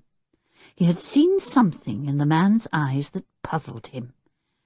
Could Mr. Wu possibly have had anything to do with the theft of the papers the night before? After all, he was a wizard at figures himself. He might be able to read the professor's figures and diagrams and understand them perfectly. Well, he wouldn't gather much from the ones Julian was now doing. They were more or less nonsense made up by Julian himself to deceive anyone interested in the real ones. "I interrupt you. Pardon me," said Mr. Wu, and bowed himself politely away from the group in the tent. Charlie the chimp followed him, hoping that Mischief would too, so that they could have a game. But Mischief didn't want to. He didn't like Mr. Wu. "Well, I didn't realize that anyone from the circus would walk down the field so quietly and be able to hear what we were saying inside the tent," said Julian, worried. "I didn't like the look in his eyes, Dick. You don't suppose he heard anything we were saying, do you?" "Would it matter?" said Dick. "It might," said Julian. "Do you think he heard what George said about going over to Kirin Island with the other papers, the valuable ones that the thieves didn't see in the tower room last night? I wouldn't let George go if I thought he had heard. In fact, I think she better not go. She might run into danger." "Don't be silly, Ju," said George. "I am going, and Timmy will be with me." "You heard what I said, George. You are not to go," said Julian. "I'll take the papers and hide them on the island. I'll get them when it's dark, fairly late. I'll cycle over to Kirin and untie the boat you keep there and row over to the island." "All right, Julian," said George, astonishingly meekly. "Shall we have a meal now? We've only to open the tins and empty the tomatoes and lettuces out of the basket there, and the drinks are in that cool corner over there." "Right," said Julian, glad that George had given way to him so easily.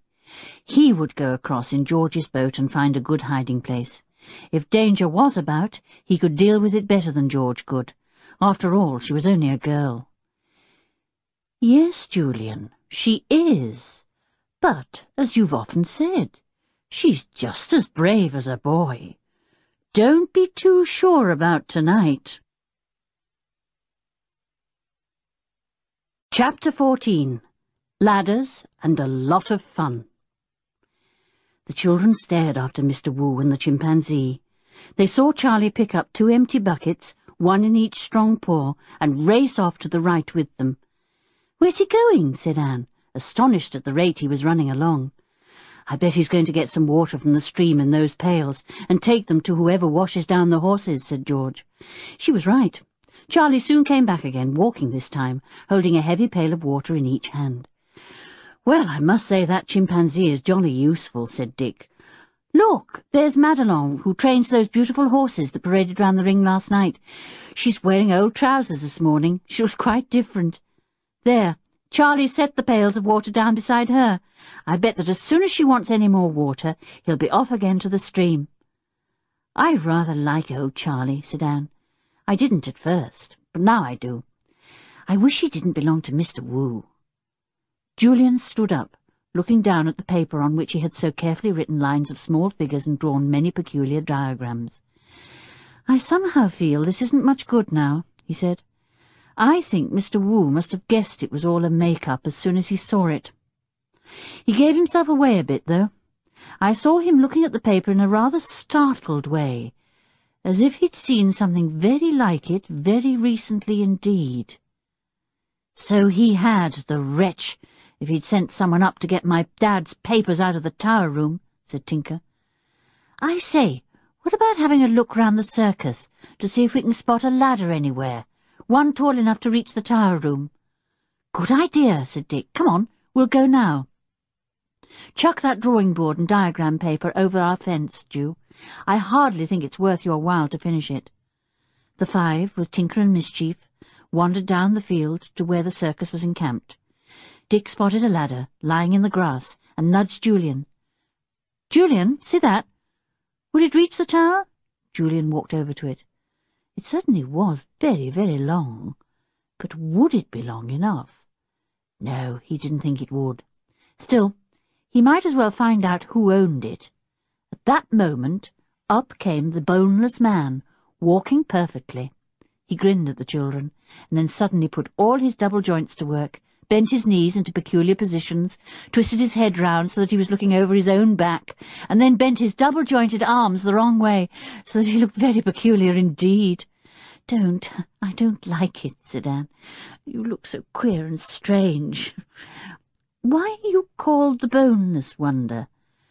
You aren't boneless, you just make yourself look as if you were, with all those queer double joints of yours."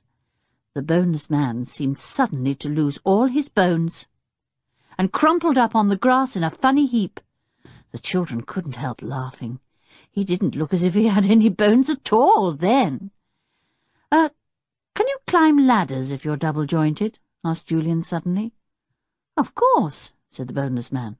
"Run up them backwards, forwards, sideways, any way you like." "Is that your ladder, then?" asked Dick, nodding his head towards the ladder in the grass. "Well, I use it, but so does everyone else," said the boneless man, turning his head the wrong way round, so that it seemed as if it was put on back to front. It was odd to speak to someone whose head did that. One minute they were talking to his face, the next to the back of his head. "I wish you wouldn't do that," said Anne.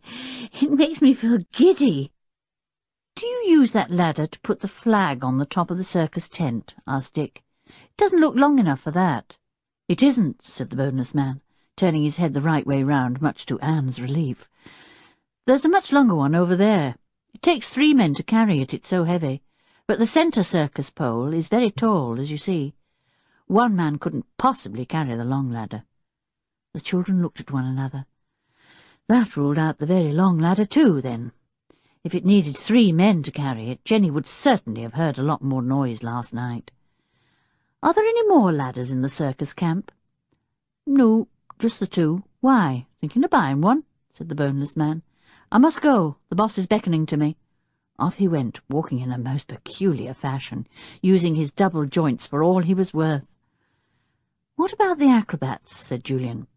"They must be used to climbing and clambering everywhere.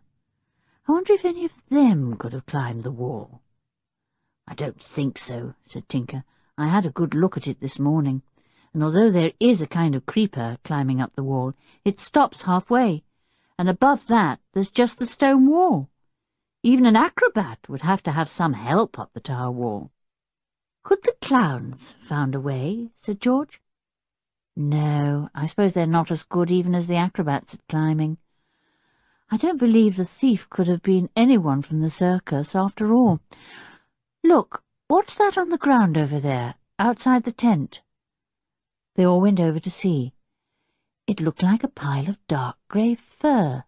George touched it with her toe. "Oh, I know what it is, the donkey skin." "Golly, so it is!" cried Tinker in delight, and picked it up, or tried to. It was much too heavy for him to hold up all of it. In a trice, Dick and George were inside that donkey skin. Dick had the head, and found that he could see quite well where he was going, for the donkey neck had neat eye holes in it. The head itself was stuffed with paper. George was the back legs, and kicked up her feet and made the donkey look extremely lively. The others roared with laughter. Someone shouted loudly, "Hey, you leave that donkey skin alone!" It was Jeremy.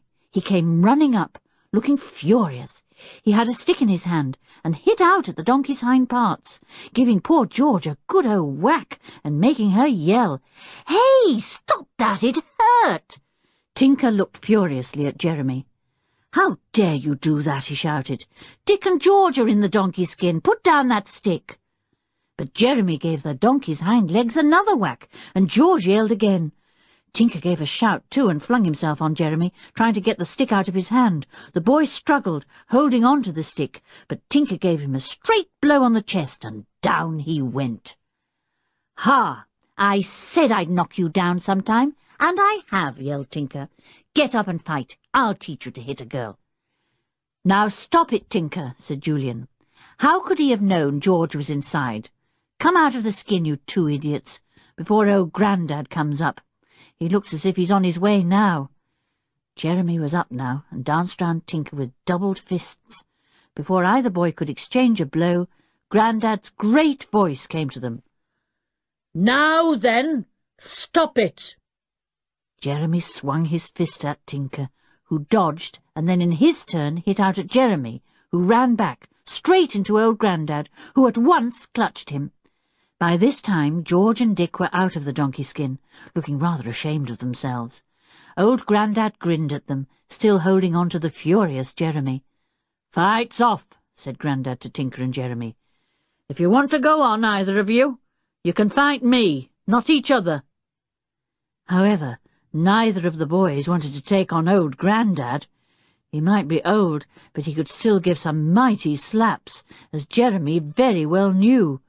They stood staring at one another, looking rather sheepish. "Go on, shake hands and be friends," said Grandad. "Quick now, or I'll do a little fighting myself." Tinker held out his hand, just as Jeremy held out his. They shook, grinning at one another. "That's right," said old Grandad. "No harm done, no bones broken. You're quits now, so no more knocking each other about." "Right, Grandad," said Jeremy, giving him a friendly punch. The old man turned to Dick and George.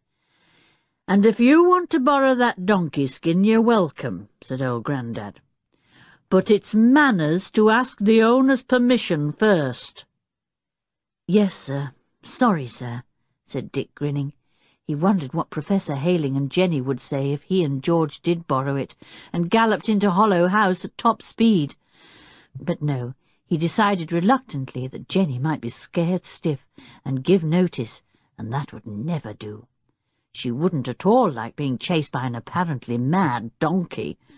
nor would Professor Hayling. Grandad went off, and Julian spoke to Jeremy, who wasn't quite sure whether to go or to stay. "We saw old Charlie carrying pails of water for the horses," he said. "My word, isn't he strong?" Jeremy grinned, glad to be friends again, and to be able to stay with the five and Tinker. They wandered all round the field together, looking at the magnificent horses, and at Deadshot Dick doing a little practising at shooting, and then watched one small acrobat practising amazing jumps and somersaults. Mischief the monkey came with them. He was absolutely at home with everyone in the circus now, man, woman, or animal. He leapt onto the horses' backs, and they didn't mind. He pretended to help Charlie the chimp to carry one of the pails of water. He ran off with Deadshot Dick's cap. He went into the chimp's cage and cuddled up in the straw with him, scrabbling about as if the cage belonged to him. He even went into Grandad's tent and came out with a small bottle of lemonade. He couldn't get the top off, and took it to Charlie, who was watching nearby. Charlie promptly forced it off with his strong front paws, and then, to Mischief's disgust, tipped up the bottle and drank the lot. Mischief was very angry indeed. He ran to Charlie's cage, which was open, and sent the straw flying everywhere. Charlie sat outside his cage and enjoyed the fun, grinning happily. "Come out, Mischief," called Tinker. "You're making a nuisance of yourself." "Let him be," said one of the acrobats, who was standing nearby. "Oh, Charlie enjoys a bit of temper when it's someone else's. Look at him sitting grinning there." They watched for a few seconds more, to make sure that Mischief wasn't annoying the big chimpanzee, and then turned to watch Monty and Winks, the clowns, having an argument, which ended in Monty throwing water over Winks and Winks emptying a basket of rubbish over Monty. What a pair! When they turned to see if Mischief was still annoying Charlie, they saw that the little monkey had left the cage and was tearing down the field to the fence. He leapt up and over and disappeared. "He must think it's dinner time," said Tinker, looking at his watch. "And golly, so it is! Buck up, everyone! Jenny will be in a fine old fury if we're really late. It's hot dinner today." Away they all went in a hurry. Hot dinner! Over the fence then, and up the garden at top speed. They mustn't keep a hot dinner waiting, or Jenny either. Chapter 15. A Happy Day and a Shock for Julian. Tinker and the five were 2 minutes late for their dinner. Jenny was just taking it in, looking a little grim, as she had not been able to find the children anywhere. "Here you are at last," she said. "I looked down the garden, but you were nowhere to be seen. It's a good thing you came in when you did. 5 minutes more, and I'd have taken the dinner back again." "Dear Jenny, you know you wouldn't," said Tinker, giving her a sudden squeeze that made her squeal. "Ooh, how good it smells! Mmm!" "You and your mmm," said Jenny, pushing Tinker away. "And I've told you before that I don't mind a gentle hug, but those squeezes of yours take all my breath away. No, Tinker, keep away from me. Another squeeze like that and I'll feel like a lemon." Everyone laughed at that. Jenny did say the most amusing things. Anne felt sorry that she hadn't offered to stay and help her with the dinner. Oh dear, the time went so tremendously quickly once they were all out together. The talk at dinner-time was lively. So was Mischief the monkey. He took bits from everyone's plate and handed some of them down to Timmy, who was lying under the table as usual. Timmy appreciated these tidbits very much. "Well, I didn't see a single ladder in the circus camp that was tall enough to reach up to the tower room," said George. "No, if there was one, it was jolly well hidden," said Dick. "Pass the mustard, someone." "In front of you, ass," said Julian. "I must say I'm beginning to wonder if Mr. Wu had anything to do with the stealing of your father's papers, Tinker. I can't somehow see him climbing high ladders. He's so polite and proper," said Anne. "Actually, I can't think of anyone in the circus who would either want the papers or is nasty enough to steal them. They're all so nice." "I still think Mr. Wu is the most likely one," said Julian. "He's interested in complicated figures and clever inventions, But all the same, I'm beginning to think I'm wrong. He could not have got up to the tower room, as there is no ladder long enough, and I really doubt if he'd dare to take a ladder into the courtyard and risk putting it up to the tower. He might so easily be caught. Right, we'll rule him out, said Tinker. But if nobody went up the spiral stairway, because all the doors were locked, and nobody used a ladder, I don't see how those papers disappeared. Wind took them out of the window, perhaps, suggested Anne. Would that be possible? No, for 2 reasons, said Julian. One is that the window wasn't wide enough open for the wind to blow in with enough strength to blow papers out. And secondly, we'd have been sure to have found some of them down in the courtyard if they'd been blown out. But we didn't find a single one there. Well, if nobody got through the 3 locked doors and nobody got through the window, how did the papers get stolen? Demanded George. It would have been a miracle for those papers to have hopped away by themselves, and I don't believe in that kind of miracle. There was a long silence. What a mystery it was. I suppose Tinker's father couldn't possibly have gone walking in his sleep and taken them, could he? Asked Anne. Well, I don't know if a sleepwalker can unlock doors with the right keys and steal his own papers, leaving some on the floor, and then walk carefully down the spiral stairway still fast asleep, locking all the doors behind him, and then go to his own bedroom, get into bed, and then wake up in the morning without remembering a single moment of the whole thing, said Julian. No, it can't be possible, said Dick. Have you ever known your father to walk in his sleep, Tinker? Tinker considered. No, can't say I have, he said. He's a very light sleeper usually. No, I don't believe Dad did all that in his sleep. It was somebody else. Must have been a sort of miracle man then, said George. No ordinary person could do it. And whoever planned it wanted those papers very, very badly, or he would never have risked getting them against so many odds. And if he wanted them so very badly, he'll certainly make an effort to get the ones he left behind under the table, said Julian. Good thing we've got those. He'll probably try to get up into the tower the same way as he did before, but goodness knows what it was. Well, those papers will be safely out of his way tonight, said George, on my island. Yes, said Julian. I'll find a most unlikely hiding place, somewhere about the ruined castle, I think. By the way, I hope you haven't still got them under your jersey, Tinker. No, you don't look fat any more. What have you done with them? George said I'd better give them to her to keep, in case they slipped out of my jersey, said Tinker. You took them, George, didn't you? Yes, said George. Don't let's talk about it any more. Why not? The thief's not here. He can't be listening to us, said Tinker. I believe you're cross, George, because Julian won't let you take the papers yourself. Oh, do shut up, Tinker, said George. I shall be jolly cross with you in a minute. If you let Mischief upset your glass of lemonade again, all over my bread, take him off the table. His manners are getting worse. They aren't, but your temper is, said Tinker, and promptly received a kick under the table from Julian. He was about to kick back, but thought better of it. Julian could kick very much harder than he could. He decided to take Mischief off the table in case George smacked him. He put the little monkey under the table where Timmy was sitting quietly. Mischief immediately cuddled up to him, putting his little furry arms round the big dog's neck. Timmy sniffed him all over, and then gave him 2 or 3 licks. He was very fond of the naughty little monkey. "What shall we do this afternoon?" asked Dick, when they had all helped Jenny to clear away and wash up. "What about a bathe in the sea? Is it warm enough?" "Not really, but that doesn't matter. We always feel jolly warm when we come out of the water and run about and then rub ourselves down," said Anne. "Jenny, do you feel like a bathe?"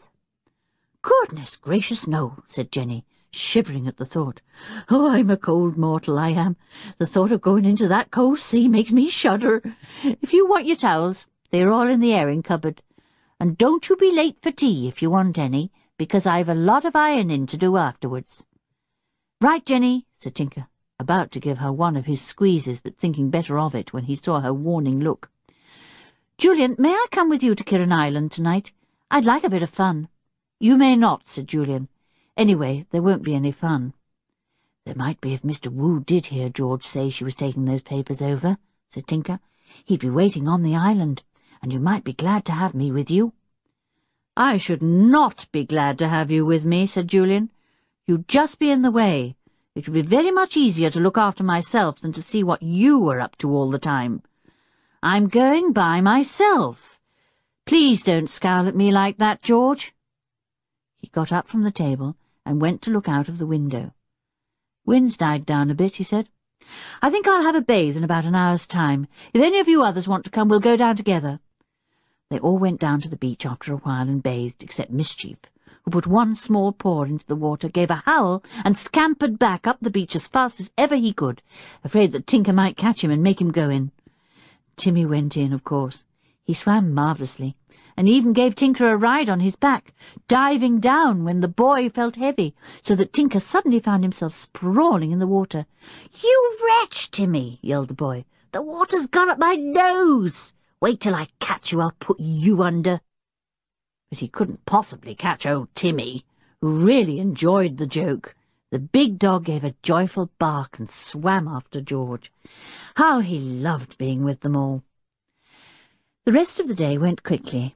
Jenny had a fine tea for them, with slices of ham and salad and fruit to end with, and said afterwards that she had time to play a game of Scrabble with them if they liked. Mischief sat on the table to watch. "I don't mind you watching," said Anne, "but you are not to Scrabble, Mischief. You sent all my little ivory discs on the floor last time we played, and I lost the game." Timmy watched gravely, sitting on a chair beside George. He simply could not understand what made the children play games like this when they could go for a nice long walk with him. They took pity on him when the game was over and went out for a 2-mile walk along by the sea. How Timmy loved that! "I shall cycle to Kirrin village as soon as it's dark," announced Julian.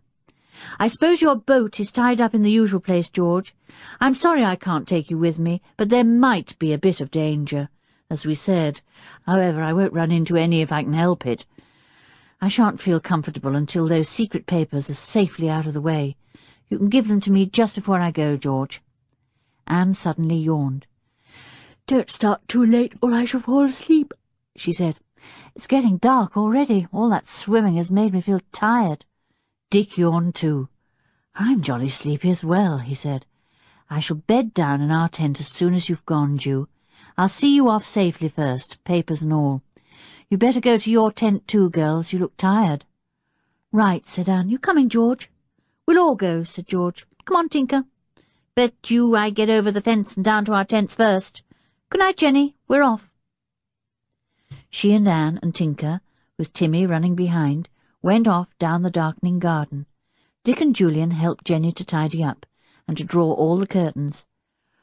"Well, good night, Jenny," said Dick. "All you have to do is to lock the door behind us and go safely up to bed. We'll go down to our tents now. Sleep well." "Oh, I always do," said Jenny. "Look after yourselves now and don't get into any mischief.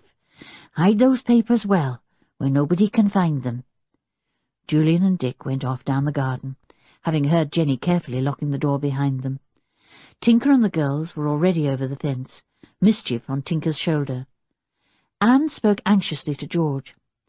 "I do hope Julian will be all right, going over to Kirrin Island," she said. "I wish he'd take Dick with him." "If he took anyone, it should be me," burst out George. "It's my island." "Oh, don't be silly, George. The papers would be much safer with Julian," said Anne. "It would be an awful business for you, cycling by yourself to Kirrin, getting your boat into the water and rowing over in the dark." "It would not," said George. "If Julian can do it, then so could I. You go into our tent, Anne, and get ready for bed. I'll come in a minute, after I've taken Timmy for a run." She waited till Anne had disappeared through the tent opening. Then she went quietly off by herself into the dark, Timmy trotting beside her, rather surprised. Soon there came the sound of voices as Julian and Dick reached the fence and leapt over it. They went to their tent and found Tinker there, yawning and getting ready for bed. Soon the 3 boys were all rolled up in their rugs, Mischief cuddled up to Tinker. After some time, Julian sat up and looked at his watch, and then peeped out of the tent opening. "Quite dark," he said, "but the moon's coming up, I see. I think I'll get the papers from George now and set off on my bicycle to Kirrin. I can easily get it out of the shed." "You know where George keeps our boat," said Dick. You won't have any difficulty in finding it. Got your torch, Ju?" "Yes, and a new battery," said Julian. "Look." He switched on his torch. It gave a good, powerful beam. "Shan't miss the island if I put this on," he said. "Now, I'll get those papers." "Hey, George, I'm coming to your tent for the papers." He went over to the girls' tent. Anne was there, only half awake. She blinked as Julian's torch shone into her eyes. "George," said Julian, "give me those papers now, please." "Hello?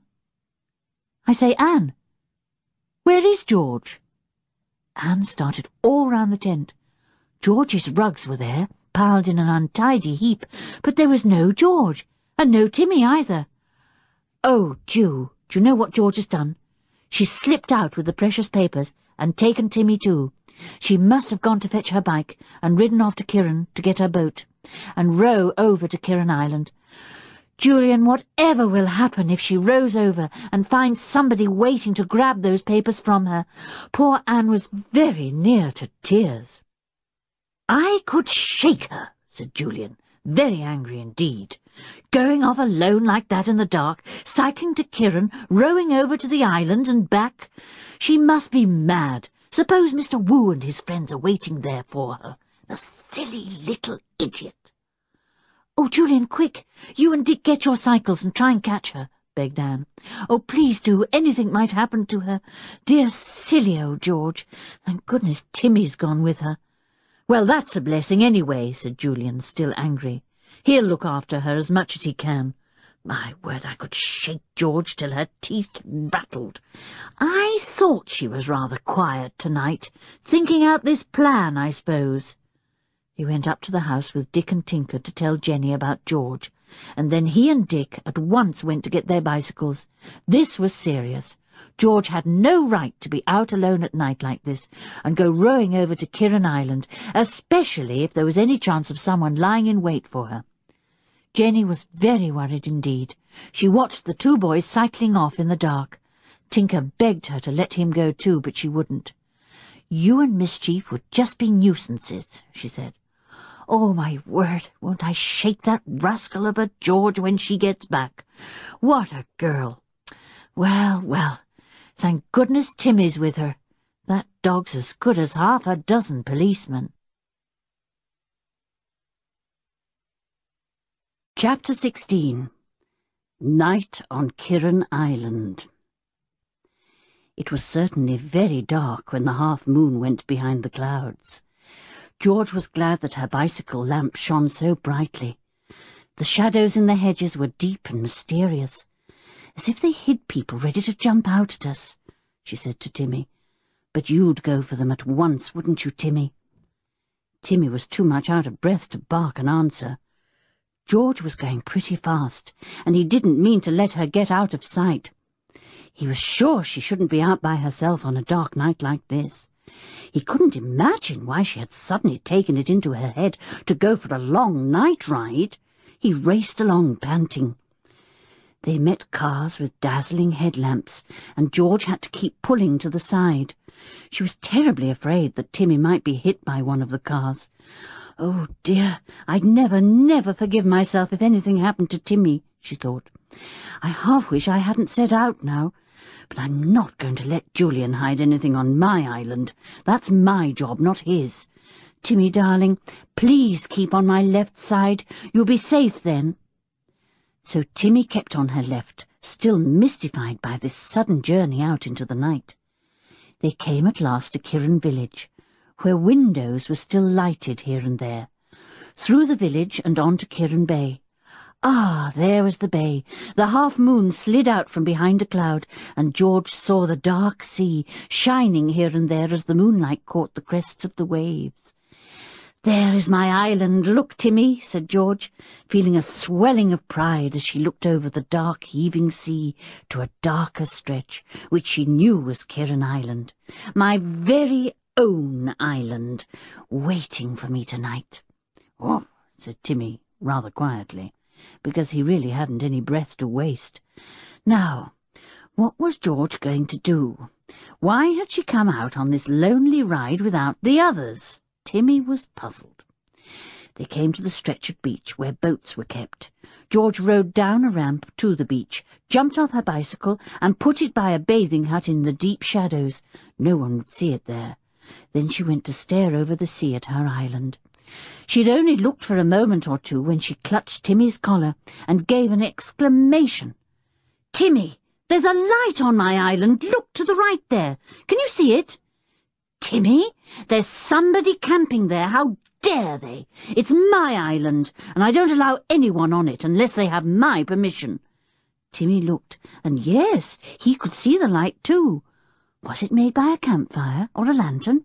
He couldn't tell. All he knew was that he didn't want George to go over there now.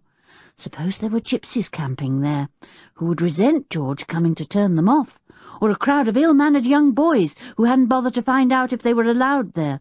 They might make things very unpleasant for George. He pawed at her, trying to make her understand that he wanted her to go back home with him. "No, Timmy, I'm not going back till I've found out who's there," she said. "It would be cowardly to turn back now, and if it's somebody waiting for me to turn up with the papers, they can sink again. Look, I'm hiding them here under the tarpaulin in this boat. It would be idiotic to try and hide them on the island. If there's someone there who might rob me of anything I've got, it might be one of the thieves who climbed into the tower room and left some of the papers behind. If he's waiting for me, he won't get any papers." George stuffed the parcel of papers under the tarpaulin as she spoke. "It's Fisherman Connell's boat, called Gypsy," she said, reading the name of the boat by the light of her torch. "He won't mind me hiding something in it." She covered up the papers with the tarpaulin, and then looked over to the island again. Yes, that light was still there. Anger welled up in George again, and she went to look for her own boat, which should be somewhere near where they were. "Here it is," she said to Timmy, who leapt in at once. She ordered him out, for she had to pull the boat down to the water. Fortunately, it was a small, light boat, and as the tide was almost fully in, she didn't have very far to drag it. Timmy took hold of the rope with his teeth and helped too. At last it was on the water, bobbing gently about in the dim light of the half-moon. Timmy leapt in, and soon George was in too, though with very wet feet. She took the oars and began to pull away from the shore. "Tide's almost on the turn," she told Timmy. "It won't be too hard a row. Now we can find those campers and tell them what we think of them. You're to bark your very loudest and scare them, Timmy. In fact, you can chase them to their boat if you like." Timmy answered with a small bark. He knew quite well that George didn't want him to make much noise. He thought it very queer that she was going over to her island tonight, all by herself. Why hadn't she taken the others?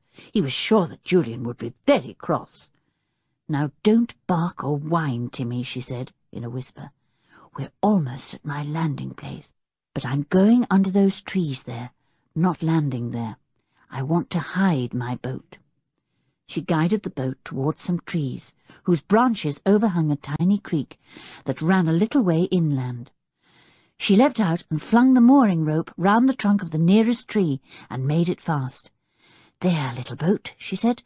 "You'll be safe there. No one will see you. Come on, Tim. We'll tackle those campers now."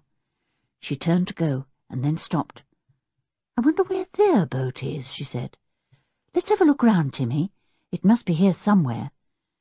She soon found the boat lying on the sands, its ropes thrown round a nearby rock. The tide was almost up to it. She grinned to herself. "Timmy," she whispered, "I'm going to untie this boat and set it loose on the tide.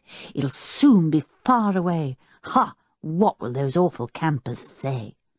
And to Timmy's amazement, she undid the rope from the rock, rolled it up, and threw the coil inside the boat. Then she gave the boat a push, but it was still embedded in the wet sand. "Never mind," she said. "Another 10 minutes, and the tide will be right under it, and then it will turn and take the boat with it." She began to make her way up the beach, Timmy close to her side. "Now, let's go after those campers, whoever they are," she said. "Where's their light gone? I can't see it now." But in a minute or two she saw it again. "It's not from a campfire. It's from a lantern of some sort," she whispered to Timmy. "We'll have to be careful now. Let's see if we can creep up behind them." The two of them made their way silently towards the middle of the little island. Here there was an old ruined castle, and there, in the courtyard of the castle, sitting in the midst of thick overgrown weeds, were two men. George had a hand on Timmy's collar and tugged it gently. He knew that meant no barking, no growling, Tim, and he stood perfectly still, the hackles on his neck rising fast. The two men were playing cards by the light of a fairly powerful lantern, which they had set on a ruined stone wall. Timmy couldn't help giving a surprised growl when he saw one of them, but George hushed him at once. Mr. Wu, the magician from the circus, was there, dealing out the cards. The other man she didn't know. He was well-dressed and seemed bored. He flung down his cards as Timmy and George watched from a dark corner of the old castle and spoke to his companion in an irritated voice. "Well, whoever it is you said was bringing the rest of those papers here to the island doesn't seem to be turning up. The papers you've given me are good, very good, but no use without the others. This scientist fellow you've stolen them from is a genius. If we get the complete set of papers, they will be worth a tremendous sum of money, which I can get for you, but without the other papers there'll be no money for you. The first set would be useless. I tell you, someone will be here with them. I heard them say so," said Mr. Wu in his stately voice. "Who stole them, you?" asked the other man, shuffling the cards quickly. "No, I did not steal them," said Mr. Wu. "Me, I keep my hands clean. I do not steal." The second man laughed. "No, you let other people do your dirty work for you, don't you? Mr. Wu, the world's most wonderful magician, does not soil his hands. He merely uses the hands of others and charges enormous prices for the goods they steal. You're a cunning one, Mr. Wu. I wouldn't like you for an enemy. How did you manage to get the papers?" "By using my eyes and my ears and my cunning," answered Mr. Wu. "They are better than most people's. So many people are stupid, my good friend." "I'm not your good friend," said the other man. "I've got to do business with you, Mr. Wu, but I wouldn't like to have you for a friend. I'd rather have that chimpanzee of yours. I don't even like playing cards with you. Why doesn't this fellow come?" George put her mouth to one of Timmy's ears. "Timmy, I'm going to tell them to clear off my island," she whispered furiously to the listening dog. "Fancy fellows like that daring to set foot here. Rascals and rogues. Don't come with me. Wait till I call you. Then if you have to rescue me, come at once." Leaving a most unwilling Timmy standing beside part of the old castle wall, she suddenly appeared before the two astonished men by the light of their lantern. They leapt to their feet at once. "It's the girl who's come." "I shouldn't have thought that the boys would have let her," said Mr. Wu, astonished. "What are you doing on my island?" demanded George angrily. "It belongs to me. I saw your light and came over with my dog. Be careful of him. He's big and strong and fierce. Clear off at once, or I'll report you to the police." "Easy, easy now," said Mr. Wu, standing very straight and looking immensely tall. "So the boys sent you to hide the papers instead of daring to come themselves. How cowardly of them! Where are the papers? Give them to me." "I've hidden them," said George. "They're not very far away. You didn't think I'd be silly enough to come along to you with them in my hands when I saw your light and knew that people were here, did you? No, I've hidden them somewhere on the shore, where you won't find them. Now you just clear off, both of you." "A very brave and determined young lady," said Mr. Wu, bowing solemnly to George. "Do you mean to tell me that's a girl?" said the other man, amazed. "Well, she's a plucky kid, I must say." "Look here, kid, if you've got those papers, hand them over, and I'll give you a whole lot of money, which you can give to Professor Hailing with my best wishes." "Come and get them," said George, turning as if to go. The two men looked at one another, eyebrows raised. Mr. Wu nodded and then winked. If George had seen his face, she would have known what that wink meant. It meant, let's humour this silly kid, follow her, see the hiding place, snatch the papers and clear off in our boat without paying a penny. But look out for the dog. George led the way, Timmy walking between her and the two men. He was growling all the time, deep down in his throat, as if to say, "Just you lay a finger on George and I'll bite it off." The men took care not to go too near him. They shone the lantern on him all the time, making sure that he was not going to leap at them. George led them to the shore, to the place where they had left their boat. Mr. Wu gave a cry. "Where is our boat? It was tied to that rock." "Is this it, over this ridge?" called George, climbing up a steep bank that overhung the water, which was now quite deep with surging tide. The men went to look, and then George gave them the surprise of their lives. She ran at Mr. Wu and gave him such a push that he fell right over the high bank into the sea below, landing with a yell and a terrific splash. George shouted a command to Timmy, who was now very excited, and the big dog did the same to the other man, leaping at him and pushing him over. He too shot over the ridge and fell into the sea with a splash. Timmy stood on the little cliff and barked madly, as excited as George. "You will have to swim to the shore of the mainland if you want to escape," yelled George. "The tide has taken away your boat. I set it loose. You better not get back on my island yet. Timmy's on the watch for you, and he'll fly at either of you if you try to set foot on it again." Both men could swim, though not very well, and both were exceedingly angry and very frightened. They were sure they could never swim to the mainland, but how to get on the island to safety? They didn't know. That great fierce dog was there, barking as if he wanted to bite them into small bits. Their boat had been set loose. There was no way to escape. They swam round in circles, not knowing what to do. "I'm going back to the mainland now," yelled George, climbing into her boat. "I'll send the police to rescue you in the morning. You can get on my island now, but you're in for a very cold night. Goodbye." And off went George in her boat, with Timmy standing at the back, watching to make sure those men didn't swim after them. He gave George an admiring lick. She wasn't afraid of anything.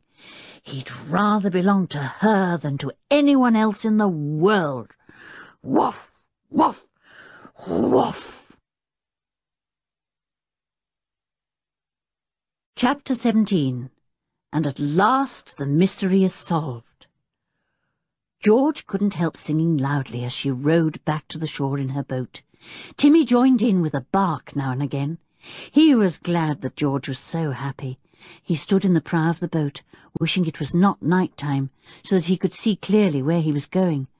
The moon clouded over, and the sea looked endless in the dark. Very few lights showed on the mainland at that time of night, just one or two from houses where people were still up. Wait, though! What was that bright light suddenly shining out from the mainland? Was it someone trying to pick out their boat? Timmy barked at the light, and George, who, of course, was rowing with her back to the shore, shipped her oars for a moment and looked round. "It's someone on the quay," she said. "Maybe it's a late fisherman. Good. He'll be able to help me drag my boat up out of the way of the tide." But it wasn't a fisherman. It was Julian and Dick. They had arrived about 5 minutes ago and had looked at once for George's boat and hadn't found it. "Blow, we're too late to stop her then. She's gone over to the island," said Julian, and began to examine all the other tied-up boats to see if he could find one that he could borrow, belonging to a friend. Somehow they must get over to Kirin Island and rescue George. He felt sure she would be in danger of some kind. Then suddenly the two boys heard the sounds of oars splashing not far out to sea. Well, if that was a fisherman coming home, maybe Julian could ask him to lend him his boat to go to Kirin Island in. He could tell him that he was afraid his cousin might be in need of help. Timmy, in George's boat, suddenly recognized the two boys when the moon swam out of a cloud and gave a delighted volley of barks. George, wondering if it was Julian and Dick, rowed as quickly as she could. She came to the shore, jumped out, and began to drag in her boat. The boys were beside her at once, and the boat was soon in its usual place, carefully made safe in case the tide was a high one. "George," said Julian, so overjoyed to see his cousin safe and sound that he couldn't help giving her a bear hug. "You wicked girl! You went to the island, just what I said you weren't to do. You might have found the thieves on the island, and then you would have been in trouble." "I did find them, but it's they who are in trouble, not me," said George. "I saw a light over there, took my boat and went over to the island, and there they were. Mr. Wu, the magician, and another man, on my island. Did you ever hear such cheek? They asked me for the papers at once." "Oh, George, did you give them to the men?" asked Dick. "Of course not. I'd already hidden them where those men couldn't possibly find them. I wasn't idiotic enough to take them over to hide on the island when I saw somebody was there, probably waiting for me, and for the papers," said George. "But, George, if you knew somebody was there, why on earth did you risk going over to Kirin Island then?" asked Julian, puzzled. "It was a very dangerous thing to do." "I wanted to turn off whoever it was, of course," said George, "as if I'd allow just anyone on my island. It's mine, my very own, and I only allow people on it that I like. You know that." "I just never know what you'll do next, George," said Julian, patting Timmy on the head. "How did you dare to go and tackle those men?" "Oh, I know Timmy was with you, but even so. And why in the world didn't the men row after you and ram your boat?" "Well, you see, they couldn't," said George. "I found their boat, untied it, and set it adrift on the tide. It's probably 1/2 a mile away by now." The boys were so astonished that they couldn't even laugh at first. But then, when they thought of the 2 men marooned on Kirin Island, their boat gone goodness knows where, they laughed till tears came into their eyes. "George, I don't know how you can think of doing such things," said Julian. "Weren't the men furious?" "I don't know," said George. "I didn't tell them about their boat. I pretended that I'd take them to where I'd hidden the papers, and then, when we got on to a nice high ridge overlooking the sea, they looked over it to see if their boat was all right, and I gave Mr. Wu a jolly good push, and Timmy leapt at the man with him, and in they went, splash, splash!" Julian really had to sit down and have another bout of laughing, till the stitch in his side grew so bad that he was forced to get up and walk about. George suddenly saw the funny side of it all too, and she began to laugh as heartily as Julian. Dick joined in as well, and Timmy barked madly, enjoying the fun. "Oh, dear," said Julian, feeling weak with laughter. "And then I suppose you said a polite farewell and left them to their fate." "Well, actually, I yelled out to tell them I'd send the police to rescue them in the morning," said George. "I'm afraid they'll both spend a very uncomfortable night. They were soaking wet, you see." "George, I'm beginning to think it was a good thing you went with the papers to the island, and not me after all," said Julian. "I should never have thought of doing all the things you did, pushing the men into the sea. Really, how could you and Timmy dare to do such things, and setting their boat loose? What on earth will the police say when we tell them?" "I don't think we'd better tell them, had we?" said George. "I mean, they might think I'd gone too far. Anyway, why not let the 2 men kick their heels on the island all night, and we'll decide what to do about the police in the morning. It's funny, I suddenly feel awfully tired." "I bet you do," said Dick. "Come on. Let's get our bikes. Oh, those precious papers! Where are they?" "Under the tarpaulin in Fisherman Connell's boat," said George, and suddenly gave the most enormous yawn.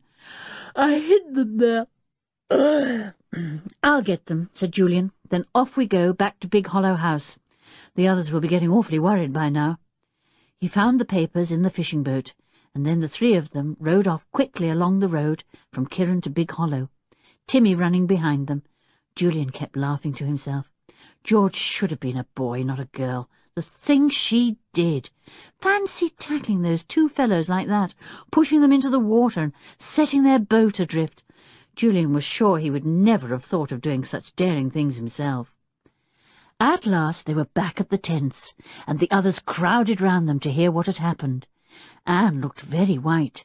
Jenny was with her, comforting her.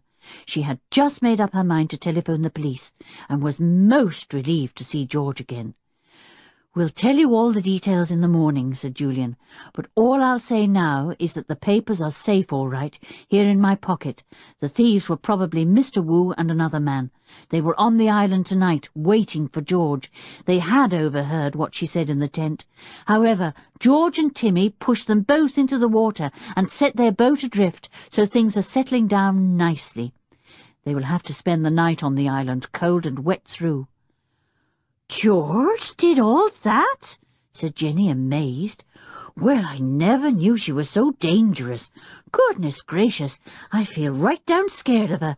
Settle down to sleep in your tent, dear. You look tired out." George was glad to flop down on her rugs. Now that the excitement was all over, she felt too sleepy for words. She fell asleep at once, but Julian and Dick didn't. They lay awake for some time, chuckling over George's deeds of daring. What a cousin to have! When they were up at the house at breakfast next morning, Jeremy came up the garden and put his head in at the dining-room window. "I say," he said, "Mr. Wu's not in his tent this morning. He's disappeared, and poor old Charlie the chimp is too miserable for words." "Ah, we can tell you exactly where Mr. Wu is," said Julian. "But wait a bit, Tinker. Where are you going? You haven't finished your—" But Tinker had gone off with Jeremy at top speed. He was very fond of Charlie. Oh dear, would the chimpanzee weep for his master and refuse to take his food? Tinker called mischief, and they both ran down to the fence with Jeremy and climbed over it. Tinker went straight to Charlie's cage. The chimpanzee sat with his head in his hands, rocking himself to and fro, making sad crying noises. "Let's get into the cage with him," said Tinker. "He'll like to be comforted. He must be missing Mr. Wu very, very much." They crawled into the cage and sat down in the straw, each putting an arm round the sad chimpanzee. Old Grandad was very surprised to see them both there. "Don't know what's happened to Mr. Wu," he said. "Didn't come home last night. Here, Jeremy, you come on out. I can't spare you to cry over Charlie all morning. He'll soon perk up. You can stay with him, Tinker, if you like." Jeremy crawled out of the cage and went off crossly. Tinker sat with his arm round Charlie, wishing he didn't look so terribly sad. As he sat there, he heard a funny little noise going on all the time. Tick, tick, tick, tick, tick, tick, tick, tick, tick, tick, tick, tick, tick. "Sounds like a watch or something," said Tinker, and scrabbled about in the straw. Perhaps Mr. Wu's big gold watch had fallen into Charlie's cage. His hand felt something small and round and smooth at the bottom of the cage. He rifled away the thick straw and drew out the object underneath it. He stared and stared at it in the utmost surprise. Charlie saw him looking at it, snatched it away, and hid it in the straw again. He made a few growly noises as if he were angry. "Charlie, where did you get that little clock?" said Tinker. "Oh, Charlie! Well, as you're so sad this morning, I'll give it to you for your very own, just to cheer you up. But, oh, Charlie, I am surprised at you." He slid out of the cage and went back over the fence and into his own garden. Up the path he ran and burst into the dining-room, where the others were still finishing their breakfast. "What's up?" said Dick. "Listen! I know who the thief was, who climbed in at the tower window. I know who he was!" cried Tinker, almost shouting in his excitement. "Who?" said everyone in amazement. "It was Charlie the chimp," said Tinker. "Why didn't we think of him before? He can climb anything. It would be quite easy for him to swing himself up that rough stone tower wall, hanging on to the bits of creeper here and there, and to the uneven stones, and climb through the window into the tower room, collect all the papers he could hold, and climb down again, slither down again, probably." "That must have been the slithering sound I heard," said Jenny.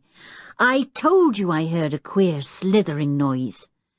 "And the whispering you heard must have been Mr. Wu trying to make him go up the tower wall and into the window," said Julian. "Gosh, I bet poor old Charlie's been taught to get into all sorts of windows and take whatever he sees. Mr. Wu must have known Tinker's father worked out all his ideas up in the tower. Wu could easily teach him to take papers, said Julian. But there were, of course, too many for old Charlie in the tower room. He wouldn't be able to carry them all in his front paws, for he needed all his paws to climb down the steep wall, so he must have crammed as many as he could into his mouth, and dropped the rest under the table. Charlie the chimp!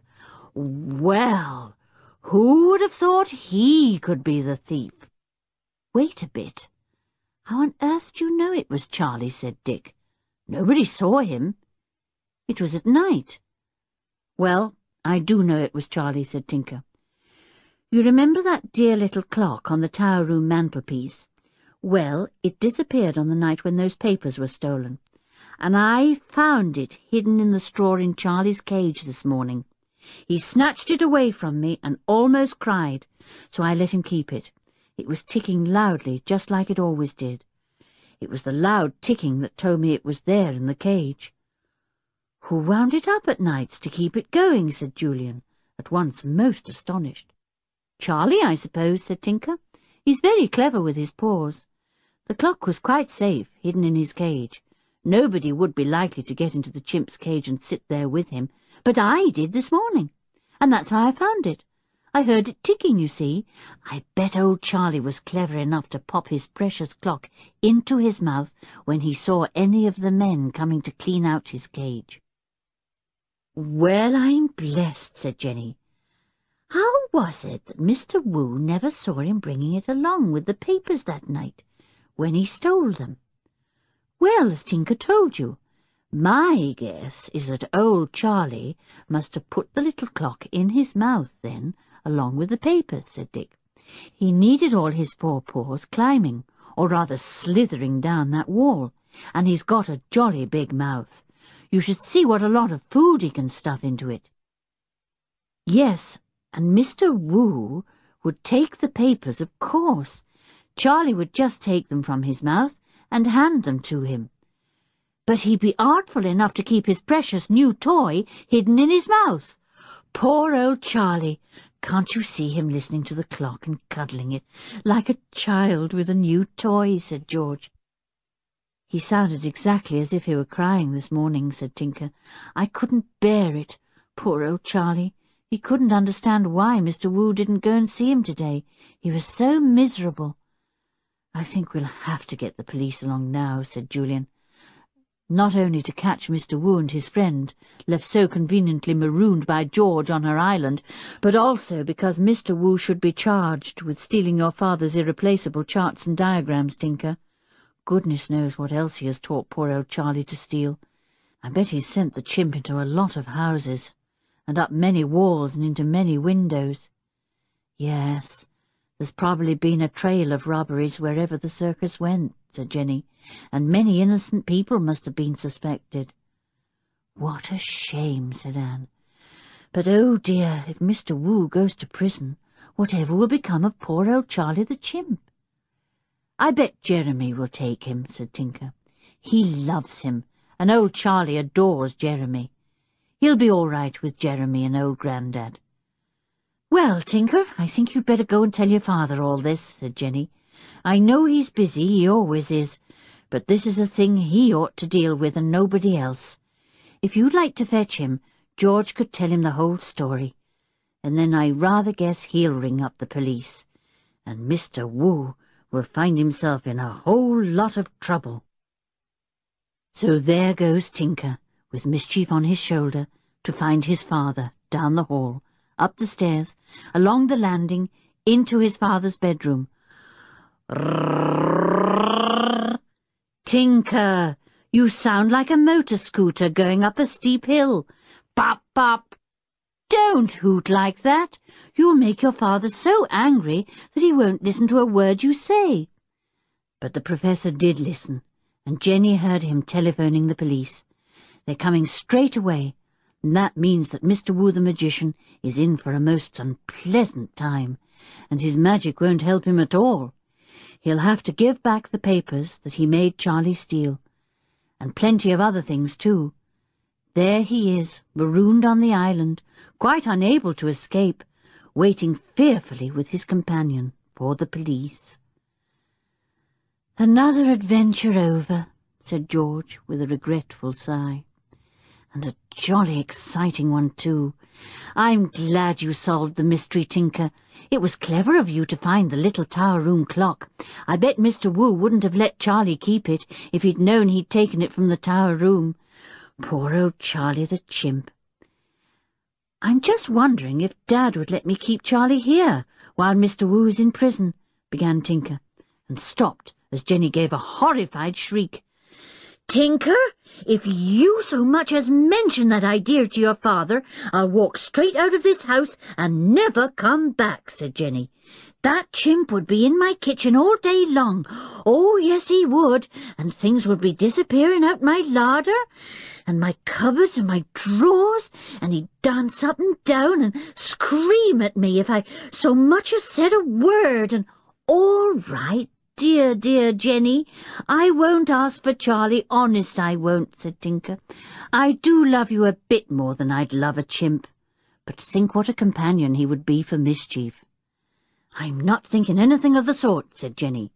"And what about you taking a bit of notice of that monkey of yours? Bless us all if he hasn't helped himself to half that jar of jam. Just look at his sticky face. Oh, what a week this has been. What with chimps and monkeys and children and robberies, and George disappearing and all." "Dear old Jenny," said George, laughing as she went off into the kitchen. "What an exciting time we've had. I really did enjoy every minute of it." "So did we, George. Hurry up and fall into another adventure. We are longing to hear what you and the others will be up to next. How we wish we could join you. Goodbye for now, and take care of yourselves, Five. Good luck."